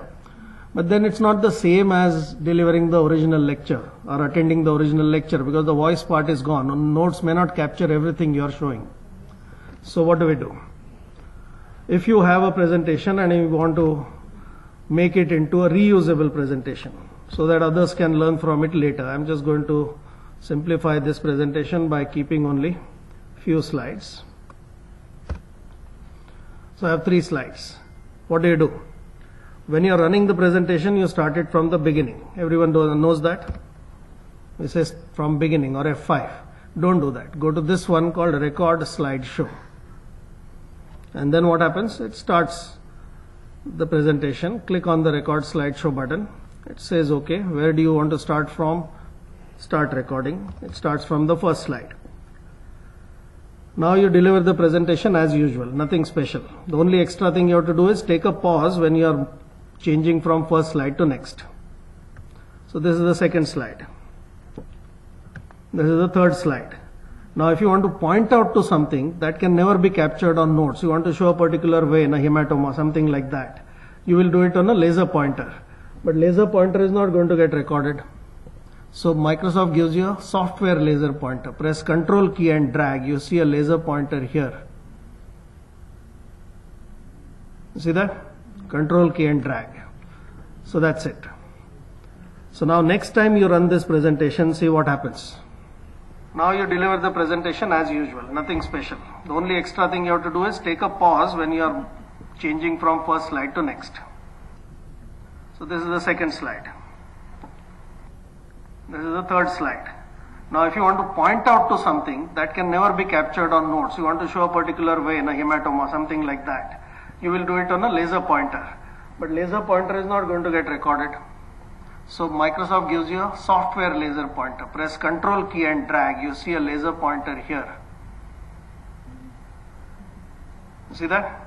Control key and drag. So that's it. This is available for 18 years. The laser pointer is new, that was added in 2010. The record narration part is there for 18 years. But wait, we have a problem. If you want to give it to someone who doesn't have PowerPoint, then maybe this was for patient education. You can't expect every patient to have PowerPoint. Then what do? What would you like? What format can be run everywhere? JPEG is a picture format. Movie, what kind of format? MP4, very nice. So what do? Go to File and say Export and say create a video. And it doesn't ask you any technical questions. It asks you HD, semi HD, which is 720p, or for mobile device. So to save time, I will do it for mobile. And then you just click on create video.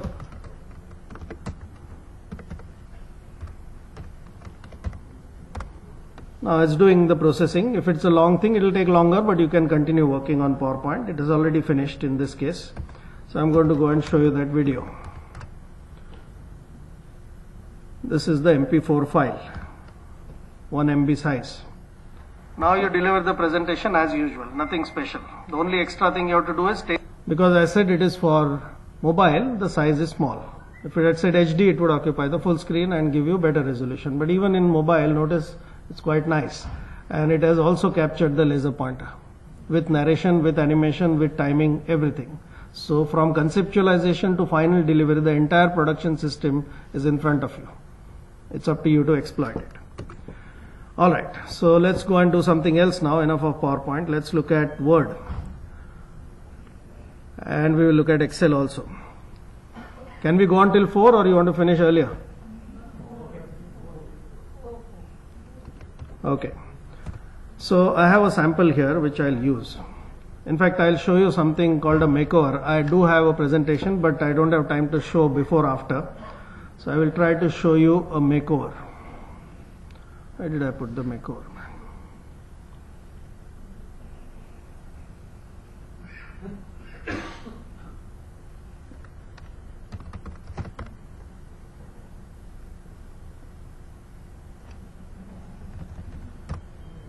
So I'm going to show you some slides before and after. Okay, this is the original slide. All right, modified, improved slide is this. You see the difference? This is the original slide. This is using smart art, but it is using smart art in the wrong way, because there are too many options here, and this should have got horizontally classified, not vertically. It's wasting so much space. And then this is randomly labeled. This is sort of a footnote, but it is too big. Actually, this layer, each layer has a name. This is family, genus, species, but these 3 words look like they're lying there unnecessarily. They don't have a correlation visually with that hierarchy. So same slide is shown like this now. See the difference?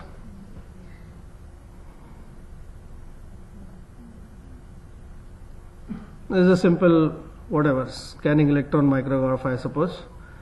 Now this is already zoomed, but if what is it showing? Viral release. That brown thing which is getting released is the virus.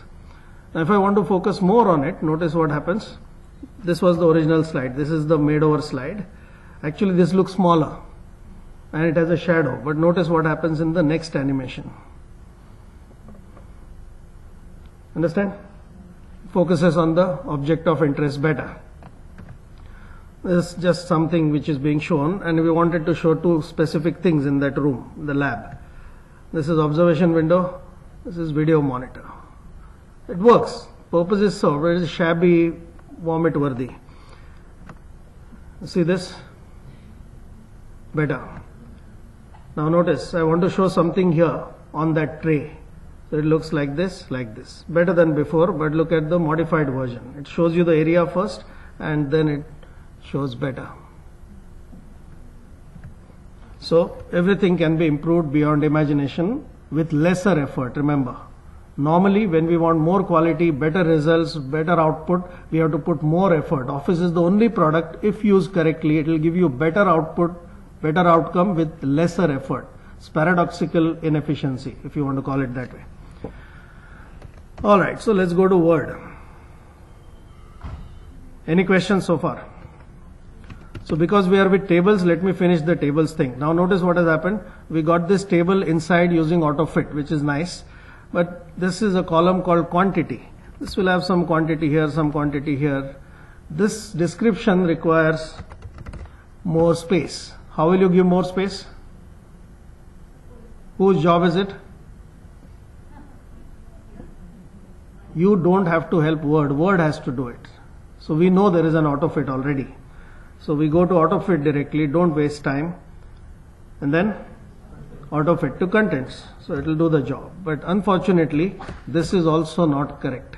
Not correct means not perfect. Why not perfect? Because right now you are very happy. No, you asked for it. You said auto fit, वो दुनिया भर auto fit करते रहेगा जिंदगी भर. You asked for it. Now you can't crib. So now you have to say, boss, abhi enough. Chup baitho abhi. How do I say that? That's why there is a third option, fixed column width. Now it will keep quiet. So these options are not randomly put there. There is a story behind it. Learning the story, that thought process is called efficiency. Alright, so another one. This is a classic one. This row is breaking across pages. Very irritating. So what do? There are 9 inefficient methods. I will show the most popular one. We press enter, enter, enter. बराबर है, बड़ो एक ही column का हो गया, इसको भी करना पड़ेगा. ऐसे 17 कॉलम होंगे तो 17 बार एंटर दबाएंगे. बहुत टाइम है अपने पास. हो गया. अभी दूसरा कुछ एडिट होगा, ये स्टबर्न चीज वापस ऊपर आएगा. बोला अरे इसको समझता नहीं और मैं उसको पनिश करता हूं. और enter. This is not helping office. We are fighting with office now. So what is the situation? We never even thought that we can tell Word, please don't break this row, and it will understand. That option exists. But then which row should not break? Right now this row is the offending one. Tomorrow something changes, the third row will break, fourth row will break. So ideally we should tell that to all the rows. That means select the table and then go to table properties, table layout, table properties. Now another problem happens. When you go to such places, too many things there, we read, are confused, and then we say cancel. Our best friend comes into play, escape. So whenever you go to such complicated places, do not read what is written here. Read on top first. Kyun aaya idhar? At least go to the right place. We are talking about rows. So go to the rows, then read. So what you thought was a bug is actually a feature. Don't allow row to break across pages. अभी जिंदगी भर नहीं break होगा वो. It will manage. This is not split table. This is not control enter. This is not enter. Now, right now, it has gone to the next page. If I do something above, which creates enough space, ये अपने आप ऊपर भी आएगा. You don't have to worry. There is another problem though. What is the problem right now? This heading called component and purpose is not going to the next page. How do we solve the problem? Copy paste. And first thought is always wrong. So what should we do? Expect Word to give you a solution. So is it a design problem or a layout problem? If you don't know, you have to read more buttons, that's all. Eventually you will find the answer. This is a layout problem. Design means color, font, border.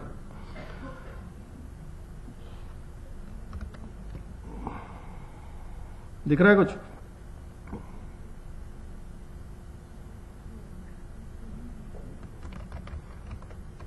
दिख रहा है क्या?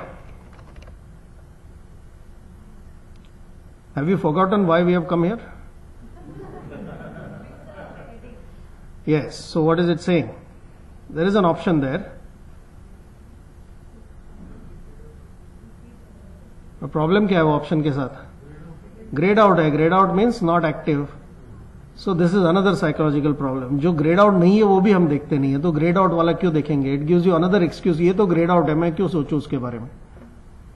So there you have to think one extra thing. When will it not be grayed out? If it is absolutely useless, it wouldn't be there. It is currently useless. So what, in some context it will be useful. What is that context? So look at the screen carefully, you'll understand what the problem is. Which row has to be made? Header. First row. Where is my cursor? Second row कैसा header बनाएगा? That is what it is trying you. मैं इसको नहीं header बना सकता हूँ. So click here, it becomes active. And then it is done. Now you don't have to worry about it. Now let that table go into 20 pages. It is Word's problem now. Yes. How much we have slogged can be the generic response to everything I am showing you. Alright, so now we have understood it the right way. So now next time you create a table, what are you going to do? First, of course, there are some nice formattings here. Use them because everyone uses black and white table. Use some color. But now we know two problems are going to happen sooner or later. So prevention is better. So what should we do now? While the table is small, right now my cursor is already in the first row. So what should I do? Header. So I don't care whether it breaks or not. If it breaks, I am taking care of it now itself. Fine? And while the table is small, I am selecting it, going to properties and says in future, isko break nahi karna hai. So this is called prevention. So next time onwards, kuch bhi hone do ye table ko, it will behave properly. Is that better? But is it efficient? Of course, compared to what junk we were doing earlier, it is 1,000 times efficient, but think about it again. This is for this table. Tomorrow you'll make another table, you'll have to do it twice. Third table, you'll have to do it twice. Repetition is inefficient. Correct? So I want to do it once, that is okay. But second time, I don't want to do all these settings all over again, and third and fourth.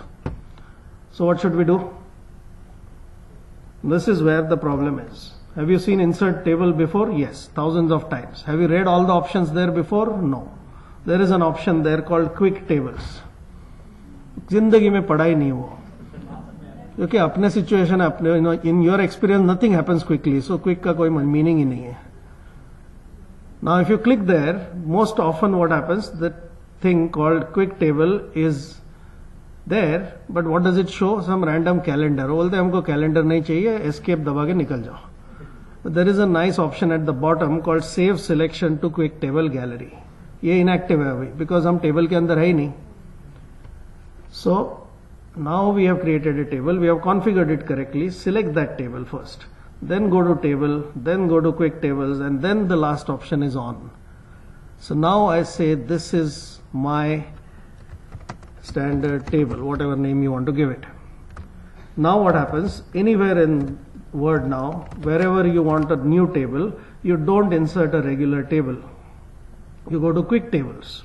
Forget those things.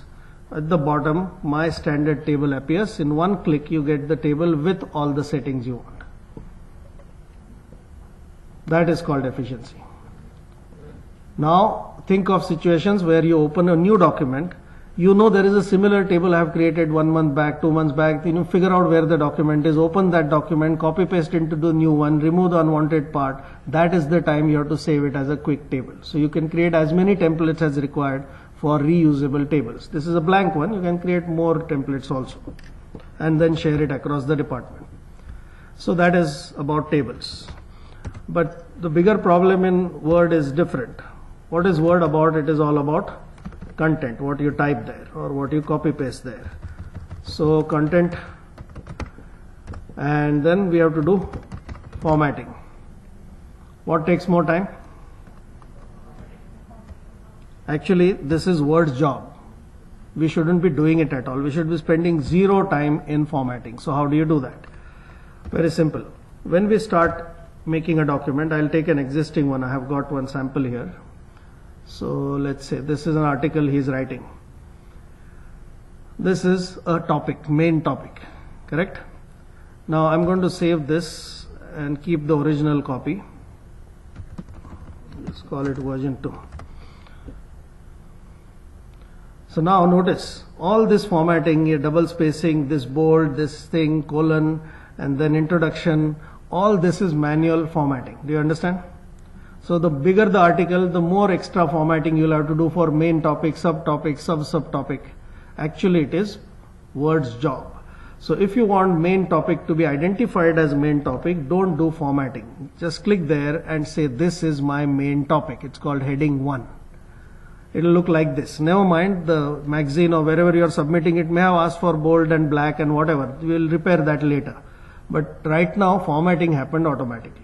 So whenever you want a main heading, keep it like this. Now let's say keywords was also a main heading, so I will apply. Now keywords, the topic is main heading, so I will apply heading 1 to this guy. And then introduction, again I will apply heading 1. So notice as I'm typing my document, I know which is a main heading, I know which is a subheading, so I'm just applying the correct level of heading. So let's go further. Now this is case report. This is also main heading. And just for argument's sake, let's say I have something else under the case report. Let's say I want to say history. This is a subtopic. So what should I do? I go there and apply heading 2. Now if you open this, there is only heading 2. Complex documents can require multiple levels, correct? So 2 is absolutely grossly inadequate, but at least let's apply 2. Now notice what happens. This gets a different kind of formatting. Just to show you what happens with heading 1. Heading 1 looks like this, heading 2 looks like this. They are visually different. You don't have to worry about it. It's doing it on its own. Now, suppose under history I have a subheading. I need heading 3, and there doesn't seem to be a heading 3. But notice heading 3 is also there. Earlier it was not shown, now it is shown. So actually if you use the heading, then it will expose the next heading level. 9 levels of headings are there, which are most adequate for any kind of complex thesis or book or whatever. Most complex documents are made by legal people. They also are happy with it. So 9 levels are more than enough. Why did it not show 9 levels up front? Impress होते थे लोग, अरे 9 levels है, मजा आया. क्यों नहीं दिखाया? 1 level ही नहीं यूज करे और 9 दिखा के कौन impress होने वाला है? That is the issue. There is a space constraint. So some decisions have to be taken like this. But wait. Now just to make it more complicated, I am going to put some junk text there to make it bigger. Right now it's just a 6-page document. I'm going to make it bigger. So discussion is also heading 1. And I don't know what else is there. References. Okay. So now we have a big document. This document, I'm just randomly creating a big document. We have a 24-page document now. Now we want to navigate in the document. As it becomes bigger and bigger, navigation from one place to another becomes bigger and more cumbersome. So now I want to go to the place where I have written history. I know it is there in one of those 24 pages. How will I reach there? Find, correct? So what is our rule? First thought which comes to mind is inefficient. So don't do that. What are we doing? Navigating across the document. For navigation, what do you use? If you go to a new city which you don't know anything about on a holiday, what do you use? A map. So exactly the same way, if you go to View tab, there is a navigation pane. In older version, it was called Document Map. Now when you open this, notice what happens. It shows you your structure of the document in a left side. This window never gets printed. This is not the real table of contents. This is a live table of contents. You may see some gaps like this here. Why? There is nothing here. Why? Because by mistake I had applied heading 1, but I didn't write anything there. So it's blank. So what do you say? This is by mistake, so I say apply normal style. Only heading 1, 2, 3 appear here, so that gap is gone. So if you see unwanted gaps, go there and remove that, apply normal style. So now if I am in abstract and I want to go to history, I just click on history. I don't care how far it is. Because even if you had used find, the word history would have appeared 20 times. You don't know, find next, 20th में आएगा, 29th में आएगा, 200th time आएगा. Correct? So this is better. Now, suppose for whatever reason, I had written here, by mistake, examination findings also, because I knew the findings history someone else was going to give me, so I wrote history later.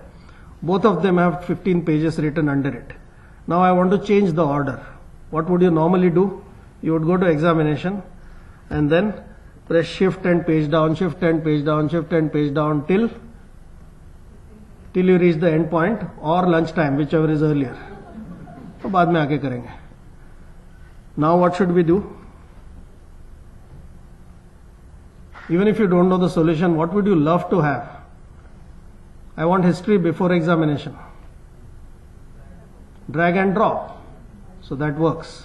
It does not matter how many pages were under history or examination. It just does the job on its own, and it's very smart. If I take the case report, it's not going to orphan those two guys. It will carry them with it. And sometimes we want numbers also, that also I'll show you. But another common issue is we create a document first and we show it to people. They say, this is nice, let's present it to a larger audience and get some budget for this project. So very often we have a requirement where it starts as a document but needs to be a presentation. So now if this is supposed to be converted to a presentation, what would I do? नया presentation नहीं जाएगा, blank, इधर से copy paste, alt tab, copy paste, scroll, then copy paste. So what should I do? Both these products were made by the same company. Shouldn't they talk to each other and do this job themselves? So tell me the answer. You create the headings correctly and then click on a small little button here and see what happens. This document is wrongly formatted, but notice what it did. It's already made the presentation. One click from document to presentation. But prerequisite is you have to use headings correctly. If you use headings wrongly, then this will happen. By mistake, heading style got applied to the text, so much text has come. So you have to be careful about what is happening. So what is this button which I clicked on? This is called Send to PowerPoint. Now when you go back, I'm sure you're going to look for the button. And you're not going to find the button at all. Because by default, what buttons are kept there? There are only 3 buttons there. What are those? Save, undo and redo. All of you have seen them before.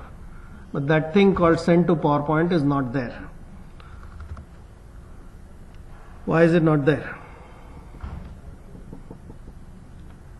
Do you remember the older version of Office, which you have been using for many years now? Older version, 2003, 97, whatever it might be. I'll just try to show you that. Just to refresh your memory, this is how the old version looked like. Now probably nobody's using it, but I'm sure you remember. So if you had to save a file, where do you go? File and save. If you had to mail the file in older version, where do you go? Older version. File, send to. Very nice. Have you gone there before? You must have, because that was the only way to send mails. But have you read all the options there? No.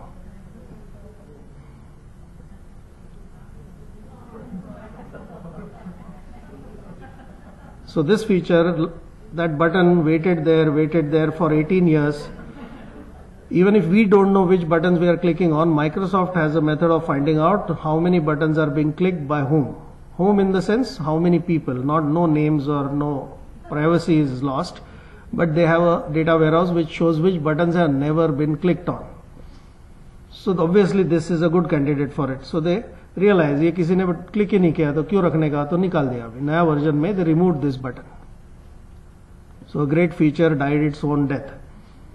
Disuse atrophy. You understand what is that called? Disuse atrophy. So does that mean you have to go to old version to use this button? No. They removed it from the menu. They didn't remove it from the product. So you right click on the menu and say customize this. This long weird looking name is these 3 places. Why did Microsoft put 3 guys here? To inform the world that you can also put your 4th guy, but nobody understood it. So we can go to customize. On the right side it shows the buttons which you already see there. On the left side it shows buttons you could put there. Unfortunately by default it shows popular buttons. Do you think this button is popular? How can it become popular? किसी को मालूम ही नहीं है. So don't search here. First open this and then where should you go?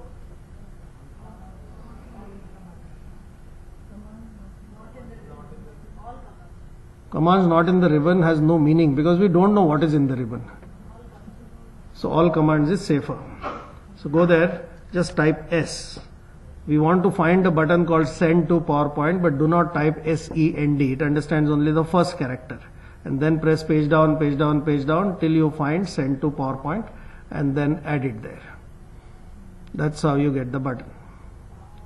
And then you will see it. Okay, one last thing about these heading styles. Many times we want numbers. We want abstract to be 1, keywords to be 2, case report to be 3, history to be 3.1, 3.2. How do you do that? Again manually, and sooner or later someone will add some heading in between, and then again you manually redo the whole thing.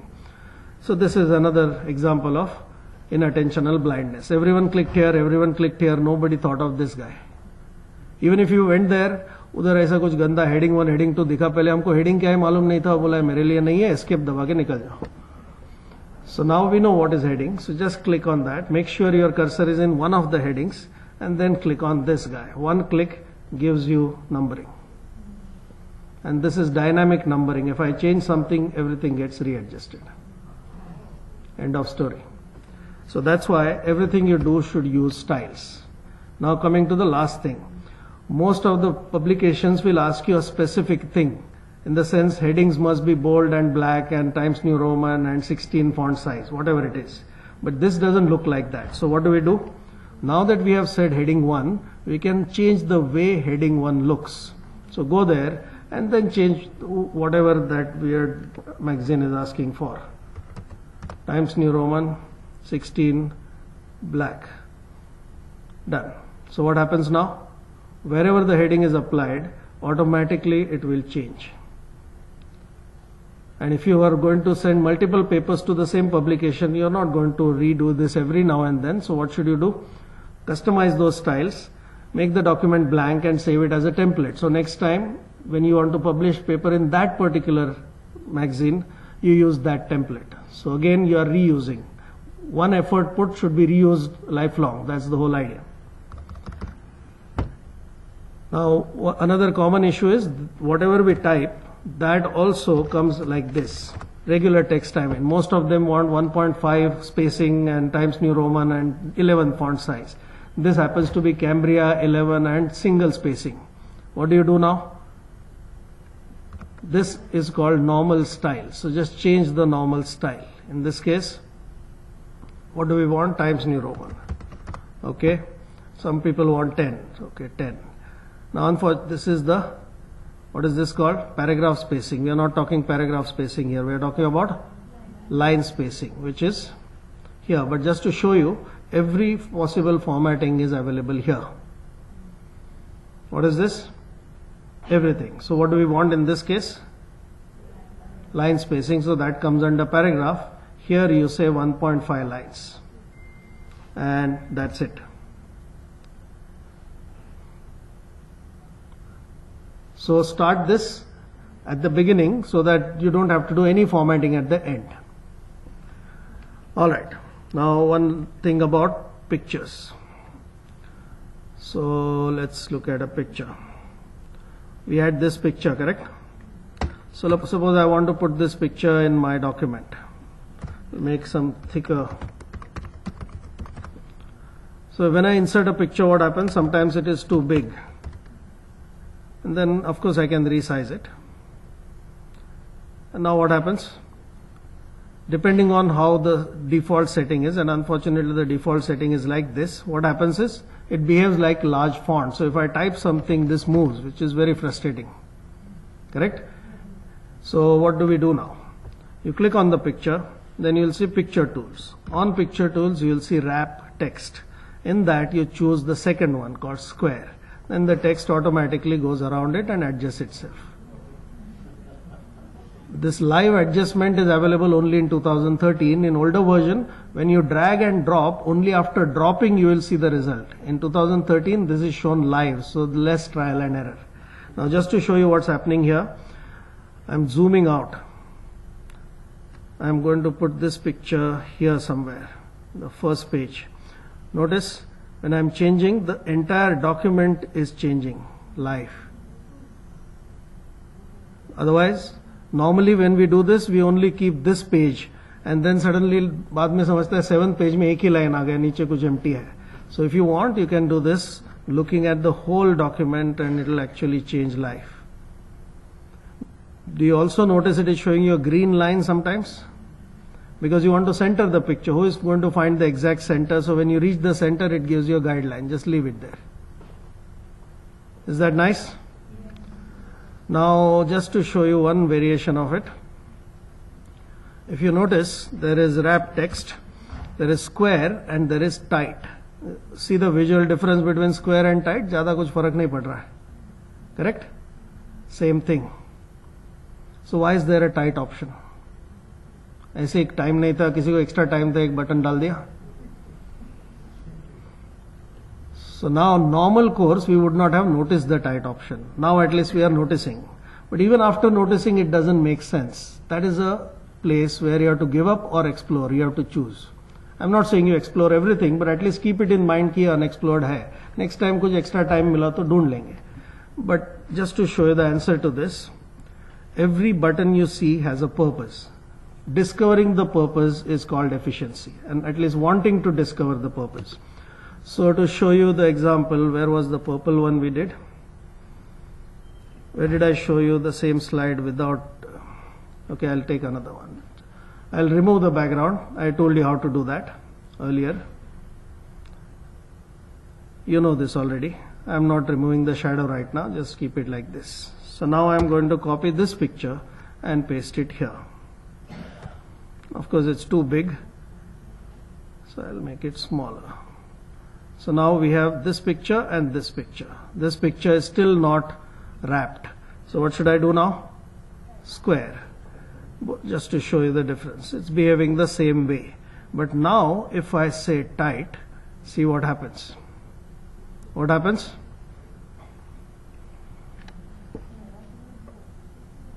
Because the rest of the area is transparent, the text flows around the exact boundary of the picture. That is why tight was created.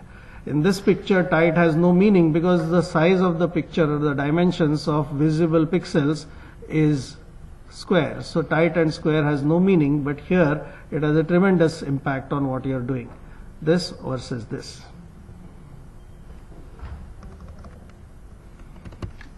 Okay, where is our document gone? Now one last thing, you need table of contents. Because we have already used these heading styles, all that you have to do is go to the beginning, make sure this doesn't have a heading, and then you go to references and say table of contents and click. That's it. It will create the table of contents for you automatically. And this is a dynamic table of contents. Right now abstract is starting right here. So this is first page. Now I'm forcibly putting it on second page. The table of content doesn't dynamically change because the process will be too slow. So you have to right click there or just click somewhere there in the gray area and then say update table. Now whenever we see such dialogues, our natural reaction is to press escape without reading it. So now start reading what is written there. Why is it asking you that question? For a small document it doesn't make a difference, but if it's a 500-page complex document and you know you have not added any main topics or subtopics, updating page numbers is faster than updating the entire table. If in doubt, choose the second. So then it will do the needful. So it's a live table of contents. Now one problem, sometimes this table of contents, when you go there, it becomes gray. Correct? If you click there, it has a gray kind of thing. How do you disable that? You go to file options, go to advanced. These are called fields actually. They are like formulas. So under options, there are lots of options. There is one option called field shading. By default, it is when selected. You say never, the gray will never be seen. Panse. Any other questions on Word? Otherwise, I'm going to go to Excel. Yes, sir. Very nice. The bibliography you're talking about, right? Yeah. So for those who do academics, this is a very important thing. So assume you have not done this before. So you have written something and you want some bibliography references to be added. Most of this we do manually.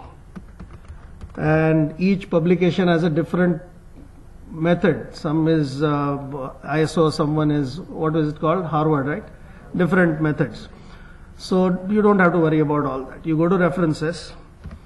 This is the first time you are doing it. So you go to manage sources. So whatever references you are looking at, first you have to add them here. So I have put 3. Now you can make a list like this. I can add a new one. So let's say a new article.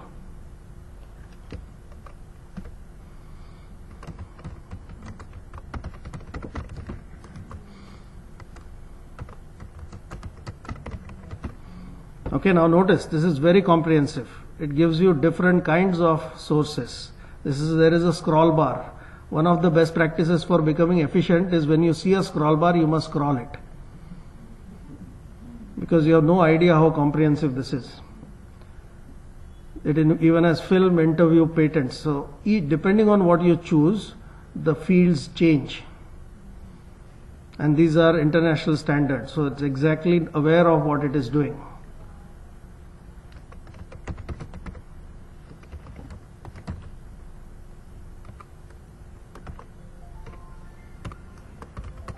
So like this, I am adding sources. You have, on the left side, it shows you all the sources you have added. Now you may want to use a particular source in this particular document. You can either copy it, or there is a better way. Assuming you have made a list of sources, and here I want to put a reference for this particular sentence. Then you say insert citation.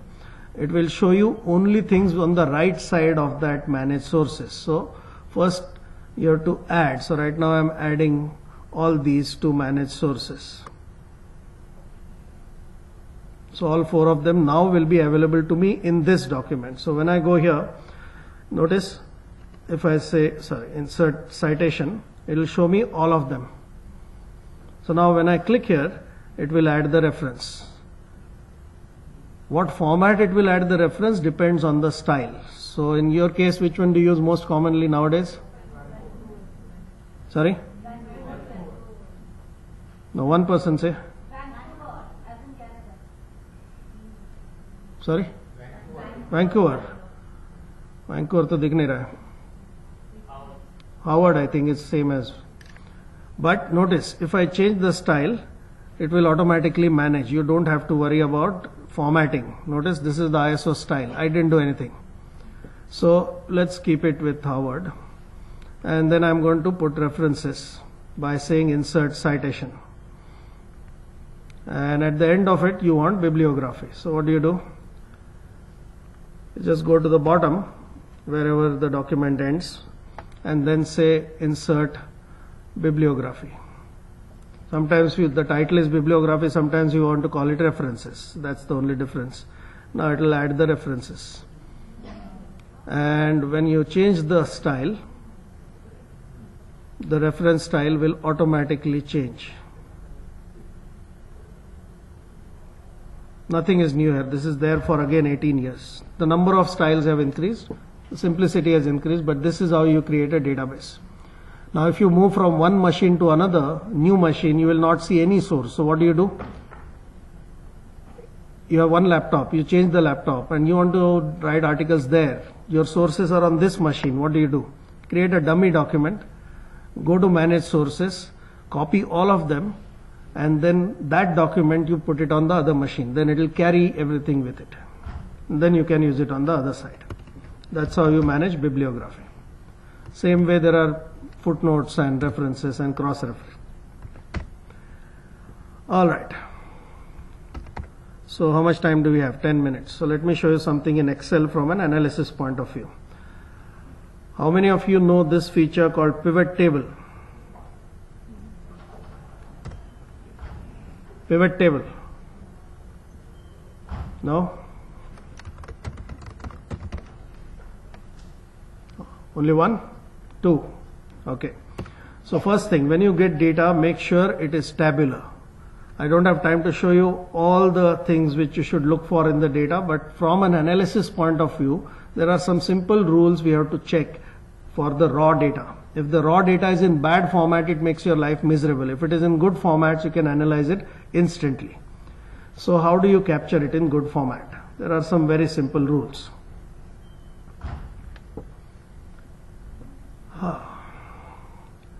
So data should be like a table. There can be any number of columns, any number of rows, but every column should follow this simple guideline. There should be a title on top and consistent data below. Very simple. That's the best type of data. So this is good data. Date and all our dates. Region, all our date. Like that. But this can very easily get spoiled. Understand? This is a data type mismatch. Here in one column we are putting two meanings. One column should have one meaning. here this data is of a wrong type. This is not going to be taken into account while calculating. Why? Because it's left aligned. Left aligned means it is being considered as text. In fact, that green mark there, which most of us don't notice, is an error indicator. Click there and then it will tell you what is the error and help you correct it also. So, very simple rules. Read them.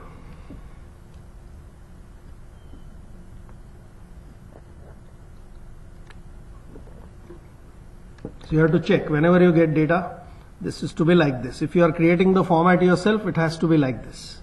Now if you get data and one of these checklist item is violated, that is called bad data. Don't continue working on it if it is not following this format, because if you continue, your life is going to become exponentially more complicated and then you will end up helping Excel. So now if you get bad data, what should you do? Bad means these rules are not followed. That's called bad data. What should you do? Make it good and then analyze it. What is our rule? Whatever thought comes is wrong. You got the data means someone gave it to you, correct? Ask that person to give it in good format. Why are you wasting your time? Unless you have captured the data yourself, then nobody can help you. You have to repair it. But if it is coming from somewhere else, that somewhere else may be capable of giving you data in good format. We never asked, that's why they never gave. So typically if it's coming from hospital management systems, it is coming already from a database. So behind the scenes it is already tabular. Because you asked for a report, IT made a report and gave it to you. Report was designed to be the end point. But now that report has become an input for you to do something else. That is when the format is interfering with you. So ask IT or whoever is the source, give me in tabular format. Most probably you will get it. From an IT point of view, giving data in tabular format is 1,000 times simpler than making a report. So just ask for it. If they don't give you, then you repair it. Okay, now having got data in good format, how to analyze it? Let's look at that. So I have some things here. What do I have? Serial number, date, age, gender, procedure, findings, remarks. Now this goes on and on and on. I think it's ending here. Now notice the problems. What are the problems? Whenever you see left aligned things means what? Text. Now for those who don't know, Excel seems to understand date, number, text, and there is one more, true or false, called logical. But actually it understands only number and text. So this is a number, this is a text, this is a date. Sorry. Correct? But if I remove the formatting, if I say clear format, so I go to format cells and say remove the formatting. Removing formatting means general. General means no formatting. Then notice what happens. It just becomes a number. So Excel stores dates as numbers. Because you have applied date formatting, it is showing to you as dates. So now notice, if there is text, it is left aligned. If it is number, it is right aligned. Now what is this? Is it left aligned or right aligned? How do you know? It's just snugly fitting, so you don't know. So whenever there is a date column, never fit it snugly. Make it bigger. Only then you will see the alignment. So if you expect dates and it is right aligned, that's correct. If you expect dates and they are left aligned, that means they are bad dates. They are not understood by Excel as dates. They are understood by Excel as text right now. So how do you convert them to numbers? Now this one is understood for whatever reason. Notice this. This is called bad data. This is even worse. Why? Because there is dot there. So how do you convert all these?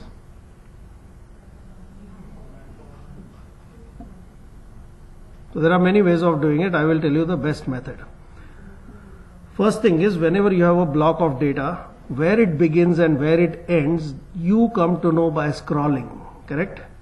Notice there are some empty rows here. What are they doing? I don't know. What are these empty rows? So don't keep empty rows, empty columns. This much at least you have to clean. Now, assuming this is there, right now it is ending here. You may do some analysis, assuming it is ending at 90, all formulas will be from 1 to 90, and tomorrow if you copy paste next month's data, all your formulas are outdated. Then you have to remember where the formulas are and you have to update them. That is not your job. So what do?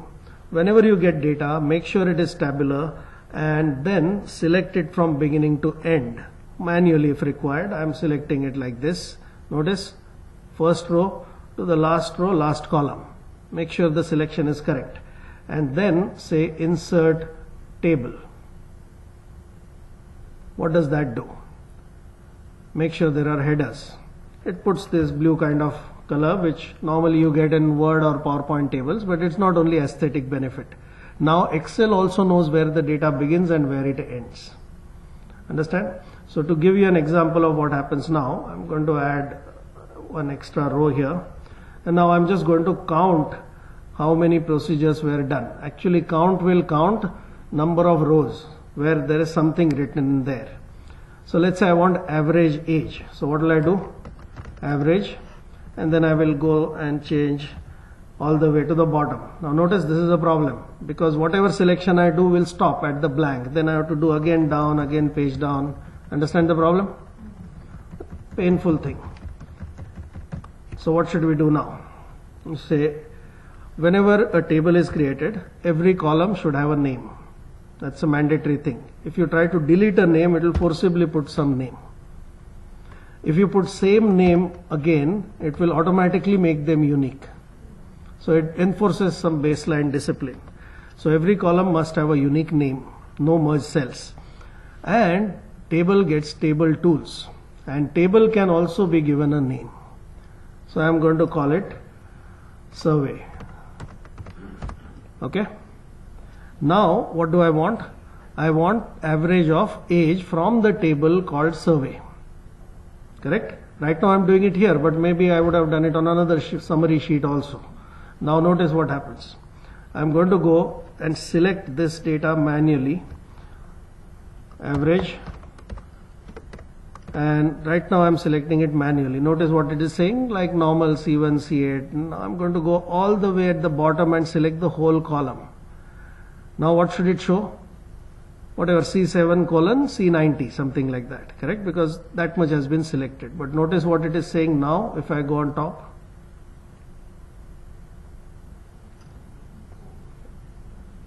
Why are you bothered about rows and columns? Naam diya na usko. So now, because we have given names, this is how you write formulas. Survey. What was the name of the table? Survey. So if you type S, it will show you all functions with S, but it will also show you tables with S. Notice the icon is different. So you either select it like this and press tab, then it will fill it. But now I want to see the columns. There may be 100 columns in complex data captures. There may be hundreds of columns, long questionnaires. The titles you are not going to remember. So when you open a square bracket, it gives you a list of columns here. Are you getting the concept? I press tab and I do the job. Now this worked here. Wait. I'm going to go to a new sheet now and I want average age. What will I do? Exactly the same thing. Average, survey, square bracket, age. So make tables for raw data, life becomes very simple. Remember that. Now, this is not the only benefit. Next month, I'm going to get more survey results. So just to show you that, I'm just copy pasting 5 more rows from here, whatever number of rows. I'm just pasting it at the bottom. Notice I'm outside the table. Understand? When I paste it, look at what happened. The table extended itself. Just to show you what has changed, remember the average right now. What was it? 32.759. Remember that. Now I'm going to change that average by copying something and adding those extra things outside the table, but now it has been incorporated. What happened? Average changed here and average changed on the other sheet. Where was that other sheet? Where did I put it? Sheet 4. Understand? This is Excel helping you. So whenever there is tabular data, make a table and then do everything else. This is simple manually put calculation. But normally what would we want? We would want age distribution, we would want gender distribution, we would want by procedure how many people came, within that procedure what was the average age, those kind of questions we want to answer. How do we do that? Suppose I want to say by diagnosis how many people came. What would you do? Sort it, subtotal it, manually do count. Everything is outdated, not required. First make a table, then ask Excel to give you a report. That report is called pivot table. So click on pivot table. Notice because we have given a name to the table, it automatically picked up the name. And then click OK. So what happens? Excel will add a new sheet here with an empty report. What is it saying? To build a report, choose fields from pivot table. Now it will show you this thing on the right side. What does it show you? All the columns from your data. Nothing great. But this list is here and your pivot table is here. So like a tennis match, you have to keep looking here, there. So better go here, drag this guy, move, keep on moving, and then it will stick on the left side. Then they are juxtaposed, it's much more convenient. Now the report is blank. Obviously Excel doesn't know what you want to analyze. So let's do a simple thing. I want to see male and female, how many. So gender or sex, I put it in rows. So what does it do? It goes through your data, finds out unique items from your column and puts them there. There were some blanks also. Then I want to count it. So again drag drop gender and put values. Values means calculations happen here.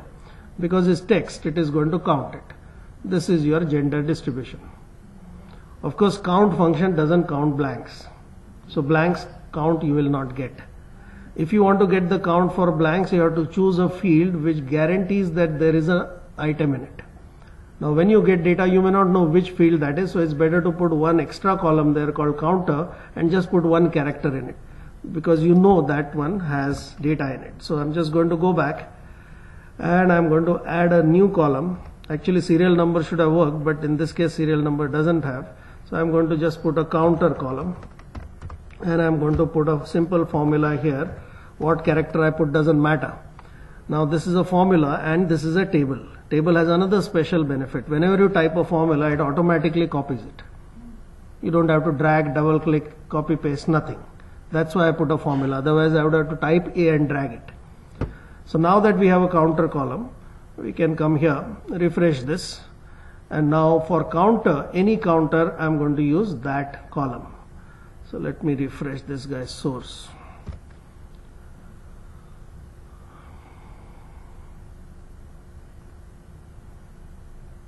So counter will always give you the blanks count also.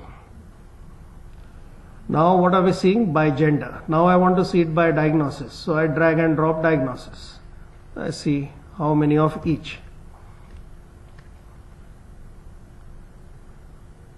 Bottom line is you just drag and drop. So I say implants. I don't know what the data is. Now let's put findings. There are no unique things here. Let me open some data which is useful and then we will do it.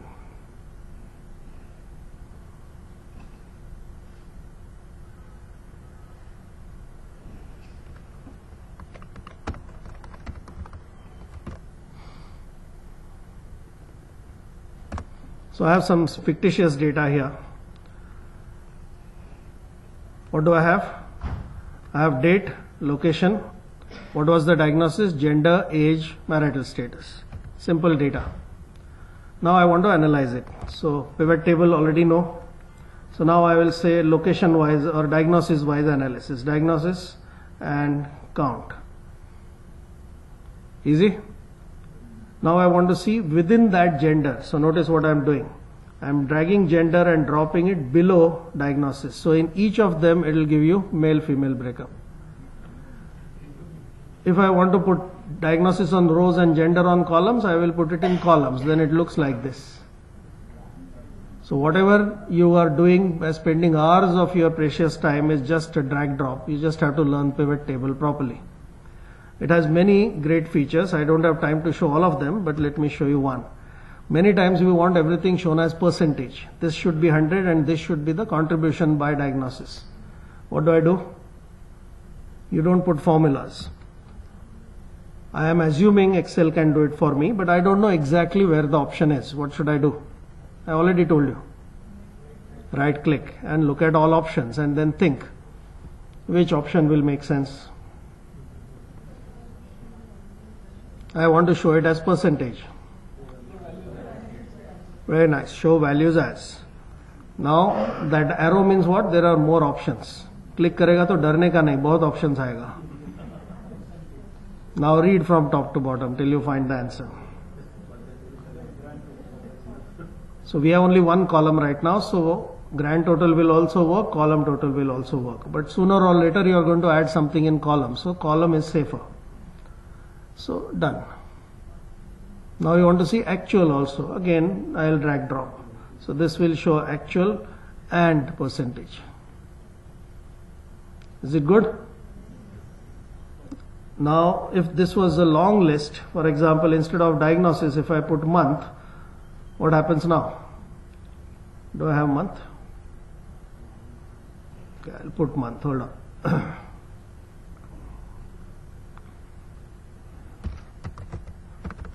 How do you put month? Don't put a month function. You want month to be shown as Jan, Feb, March, correct? So the correct way of doing it is, I want it as text based on this date. And what format do I want to apply? MMM. MMM gives you months. That's how you get months. So now I'll just refresh this. I'll get month. Now when I put month, column 1 is month. Notice I didn't have to tell him to recalculate. It did it on its own. Now the problem is when I have so many numbers, it's better to see it as percentage. Very nice, but still everything is 7, 8, 10. Visually I have to read 12 numbers to understand who is higher, who is lower. So there is another way of making it simpler to look. We select all the numbers and say conditional formatting and put a data bar. So notice what happens now. It puts a bar chart inside. So visually it is better. You don't have to read the numbers. You look at the bar and then you will understand better. Nice.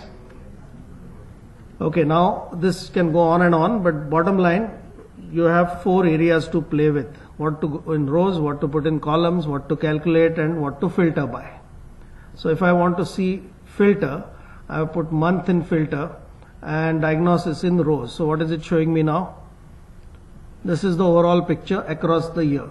If I only want to see a particular month, I will say Feb, then it will filter it on Feb. If I want multiple months, I want to say Jan, Feb and March, it will filter it on that. And everything which is being drawn here can be converted to a chart. So click on the pivot table, go to analysis and choose the chart type. So in this case, I'll do a pie chart. So what will happen?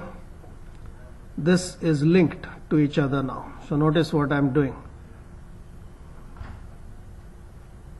Whenever I change something here, that chart is going to change. So I'm going to remove all the filters now. Notice the chart changed. So these two are linked to each other. Now if I remove diagnosis from here and put month there, this will have 12 things. So it's live. You don't have to do anything manually to change the chart.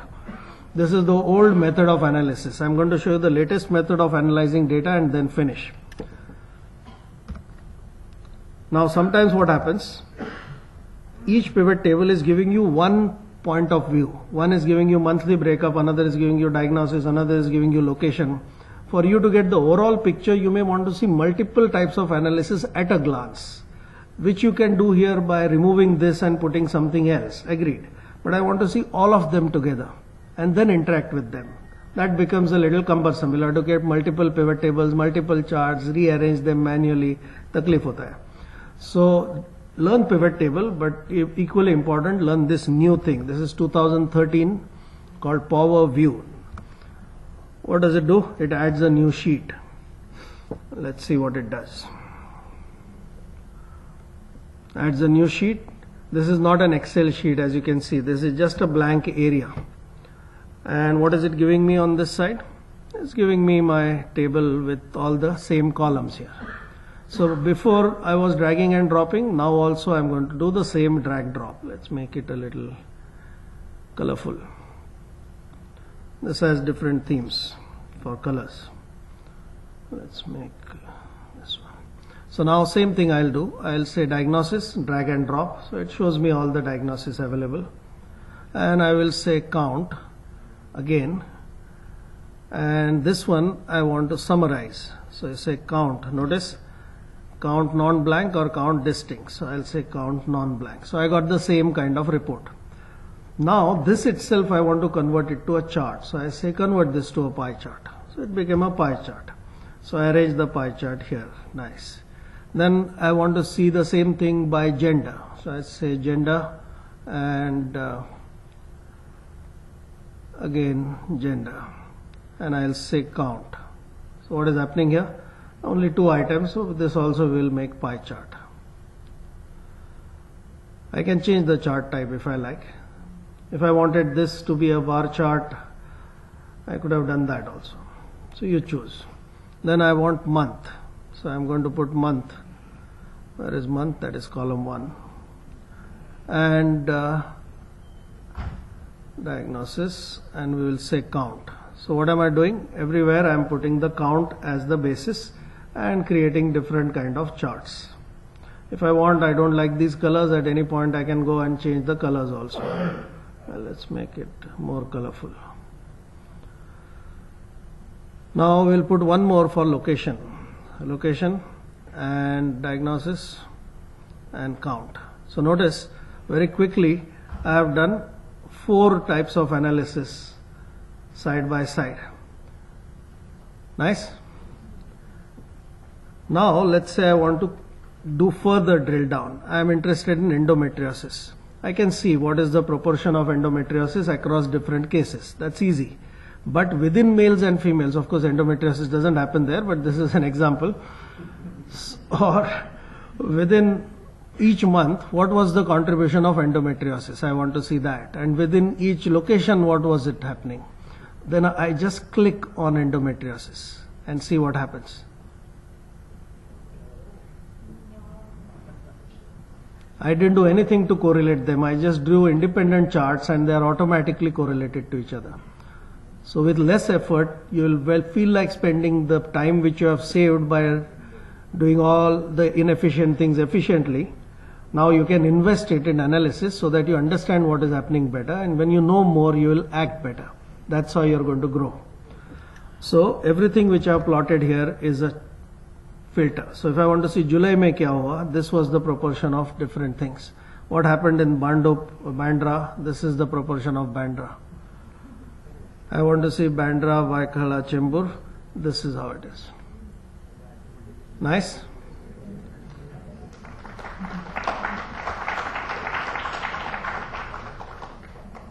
Now another way of showing the same thing. Sometimes we want to start with only one thing. So let's do that. It's only one thing, the disease. And because there's only one thing, we'll make it as a column chart.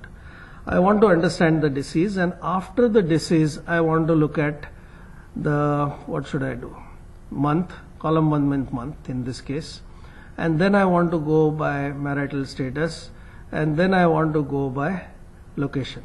Now notice I dragged and dropped many things here, but it is still showing me the diagnosis, the top one.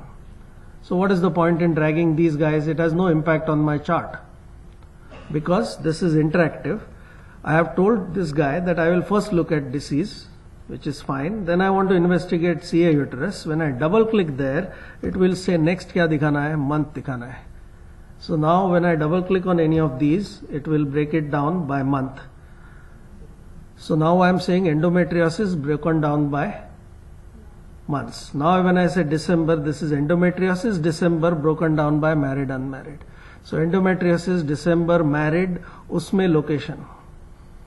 This is called drill down, drill up. So this is drill down, there is a up button, then it will go in reverse direction. Now maybe I didn't want to draw this as a bar chart. I wanted it as a pie chart. Very nice. This is the distribution shown for the entire year. Now I want to show this by month. What can I do? Pie chart cannot show two series, correct? So notice what I'm doing now. I take the month column and I put it as tile by. So notice what happened here. It's showing me April, August, June, then it is changing the pie chart. But problem is, what is the problem? I can only see one month at a time. I'll have to remember what happened in August before I click on next one. So maybe you like this, maybe you don't like this. So another way of doing it. The same guy, column 1 means month. I am putting in a very special area called vertical multiples. And then see what happened. That is what I wrote yesterday, how to create 12 pie charts in 1 second. Just drag it into vertical multiples. Or I wanted to see it by something else. I wanted to see it by married, unmarried. Because there are only 2 items, married or unmarried, there will be only 2 pie charts.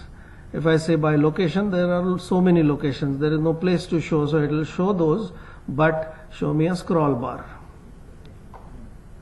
There is a completely new way of understanding data. Data has not changed, but what you are gaining out of it, insights, useful information, more useful information coming with lesser effort. So I'm not saying don't use pivot table. Both have their strengths and weaknesses. Use both for all kinds of data. And the last thing I will show you, then we'll finish. I'm just going to keep location. Now this doesn't make any sense, so I'll make it columnar. So what is it showing me? Alphabetical. This is not very nice. So what do I want it? By count and in descending order. That will give me incidence to Matungame, whatever that disease is more. This is good. But let's see if we can improve it.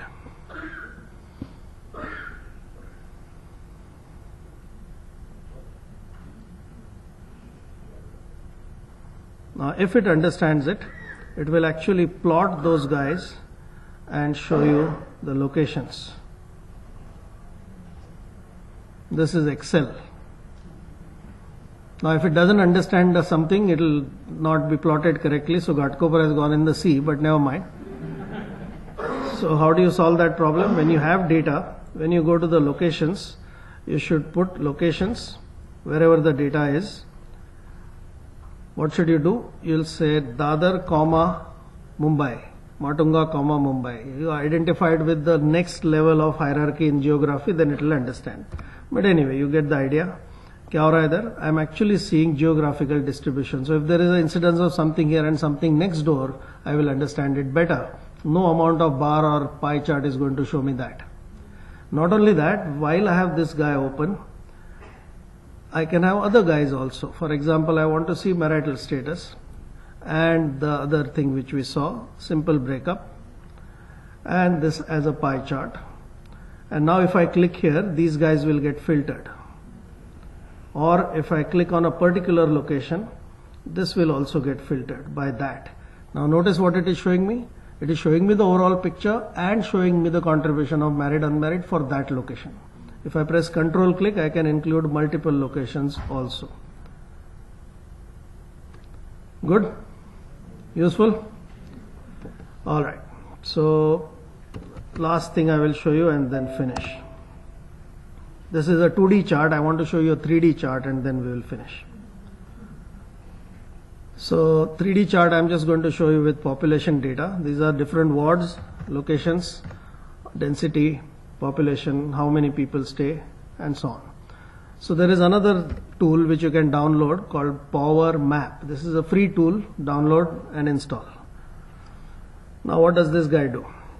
This guy adds a globe. This requires a 3D chart. It gives you a globe like this. 3D globe. You can zoom in, zoom out, do whatever you want. Put labels there.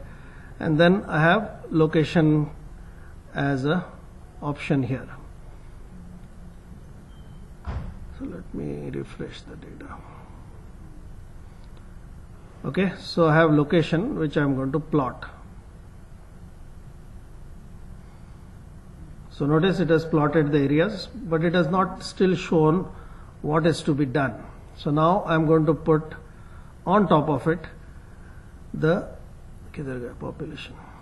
population. Notice what happens now. This has drawn a 3D chart now, but we are looking at it from the top, so obviously it doesn't make sense. So you can rotate it, you can turn it around, you can zoom in, zoom out. And then along with location, I want to see, what would I say, how many houses are there. So now it is showing you as a stack bar, which doesn't make sense because they are unrelated items. So I can see as a, and if you wanted to present this data in PowerPoint kind of thing, so maybe I want to start with South Bombay. And the next one I want to go to Central Bombay. The next scene I want to go to this area. Maybe I want to change the elevation a little, rotate it around. And the fourth scene I want to show as the overall picture of Bombay. So I created 4 scenes, and then for each scene I can have different animations and special effects and all that, which I'm not going to show you details, but just to quickly tell you what it does. So I'm going to give different transition effects here.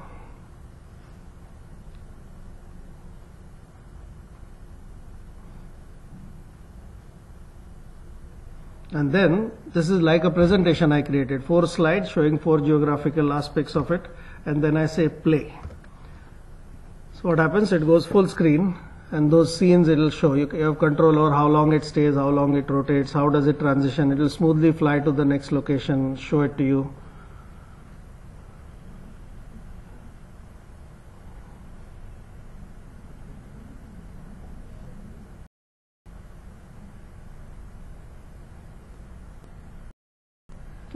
Overall, of course, if you want to share it with someone who doesn't have Excel correct version, then you say create video, it will create a MP4 file. That is how I showed how many people I have taught across continents. That is how that video was created. Okay, so to finish, summary slides and then we finish. Just give me a minute. Oh. So we are using Office like this lady. This one had a legacy typewriter, very good at it, but now she has a word processor, but her mindset has not changed.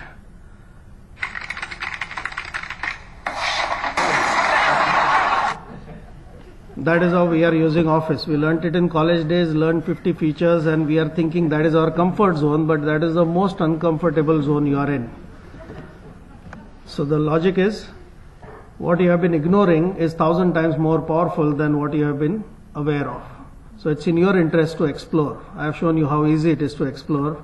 When you explore, you learn. When you learn, you are smart enough to apply it. And now you know so much, when you go back to the department, you are going to see thousands of inefficient people around it. What are you going to do? First, laugh at them. Have your laugh. Whether you laugh aloud or in your mind depends on who is reporting to whom, but have a laugh. But after that, even if you don't like that person, at least out of pity, you will feel like teaching it to them, correct? So please share it with them, but don't give it for free. You have 12,000 features to learn. So divide the work in your department. Say you learn animation, you learn transition, you learn Power View, and then teach each other. And that's when everyone will grow faster. So whoever you are, Office is the catalyst to your growth. So these are some references for you to look at. This is my blog. There are 30-minute videos available here. This is my Twitter handle. And before I finish, I'm going to do something on behalf of all those buttons which you have been ignoring. So if these buttons are helpless, correct? They look at what junk you are doing every day, but they can't tell you, madam, please click on me, I am there to help you. They have no voice of their own. Am I right? So if they had a voice, wouldn't they be frustrated found for? Normally people create associations for things which are being wrong exploited. This is underutilized association. कोई click ही नहीं कर रहा है मेरे ऊपर. So if these buttons have this thing, by the way, those customers who wrote are most of them in psychiatric wards now because they are depressed. इतना मेहनत किया, notice appreciation तो दूर की बात है. So which song would these sing? I know.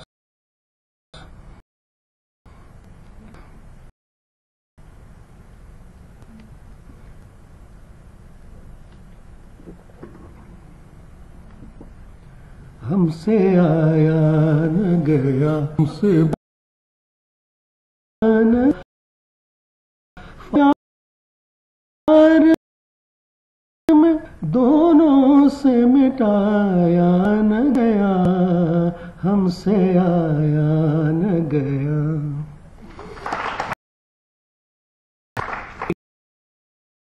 Interest, you will definitely benefit from it, and then soon you will start exploring more and more and more. Lifelong you are going to become more efficient. So to rest, what kind of them?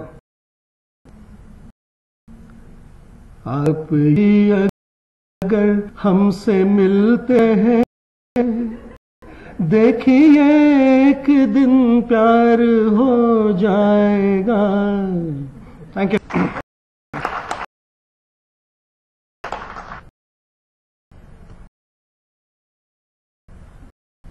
Please. The microphone. Yes.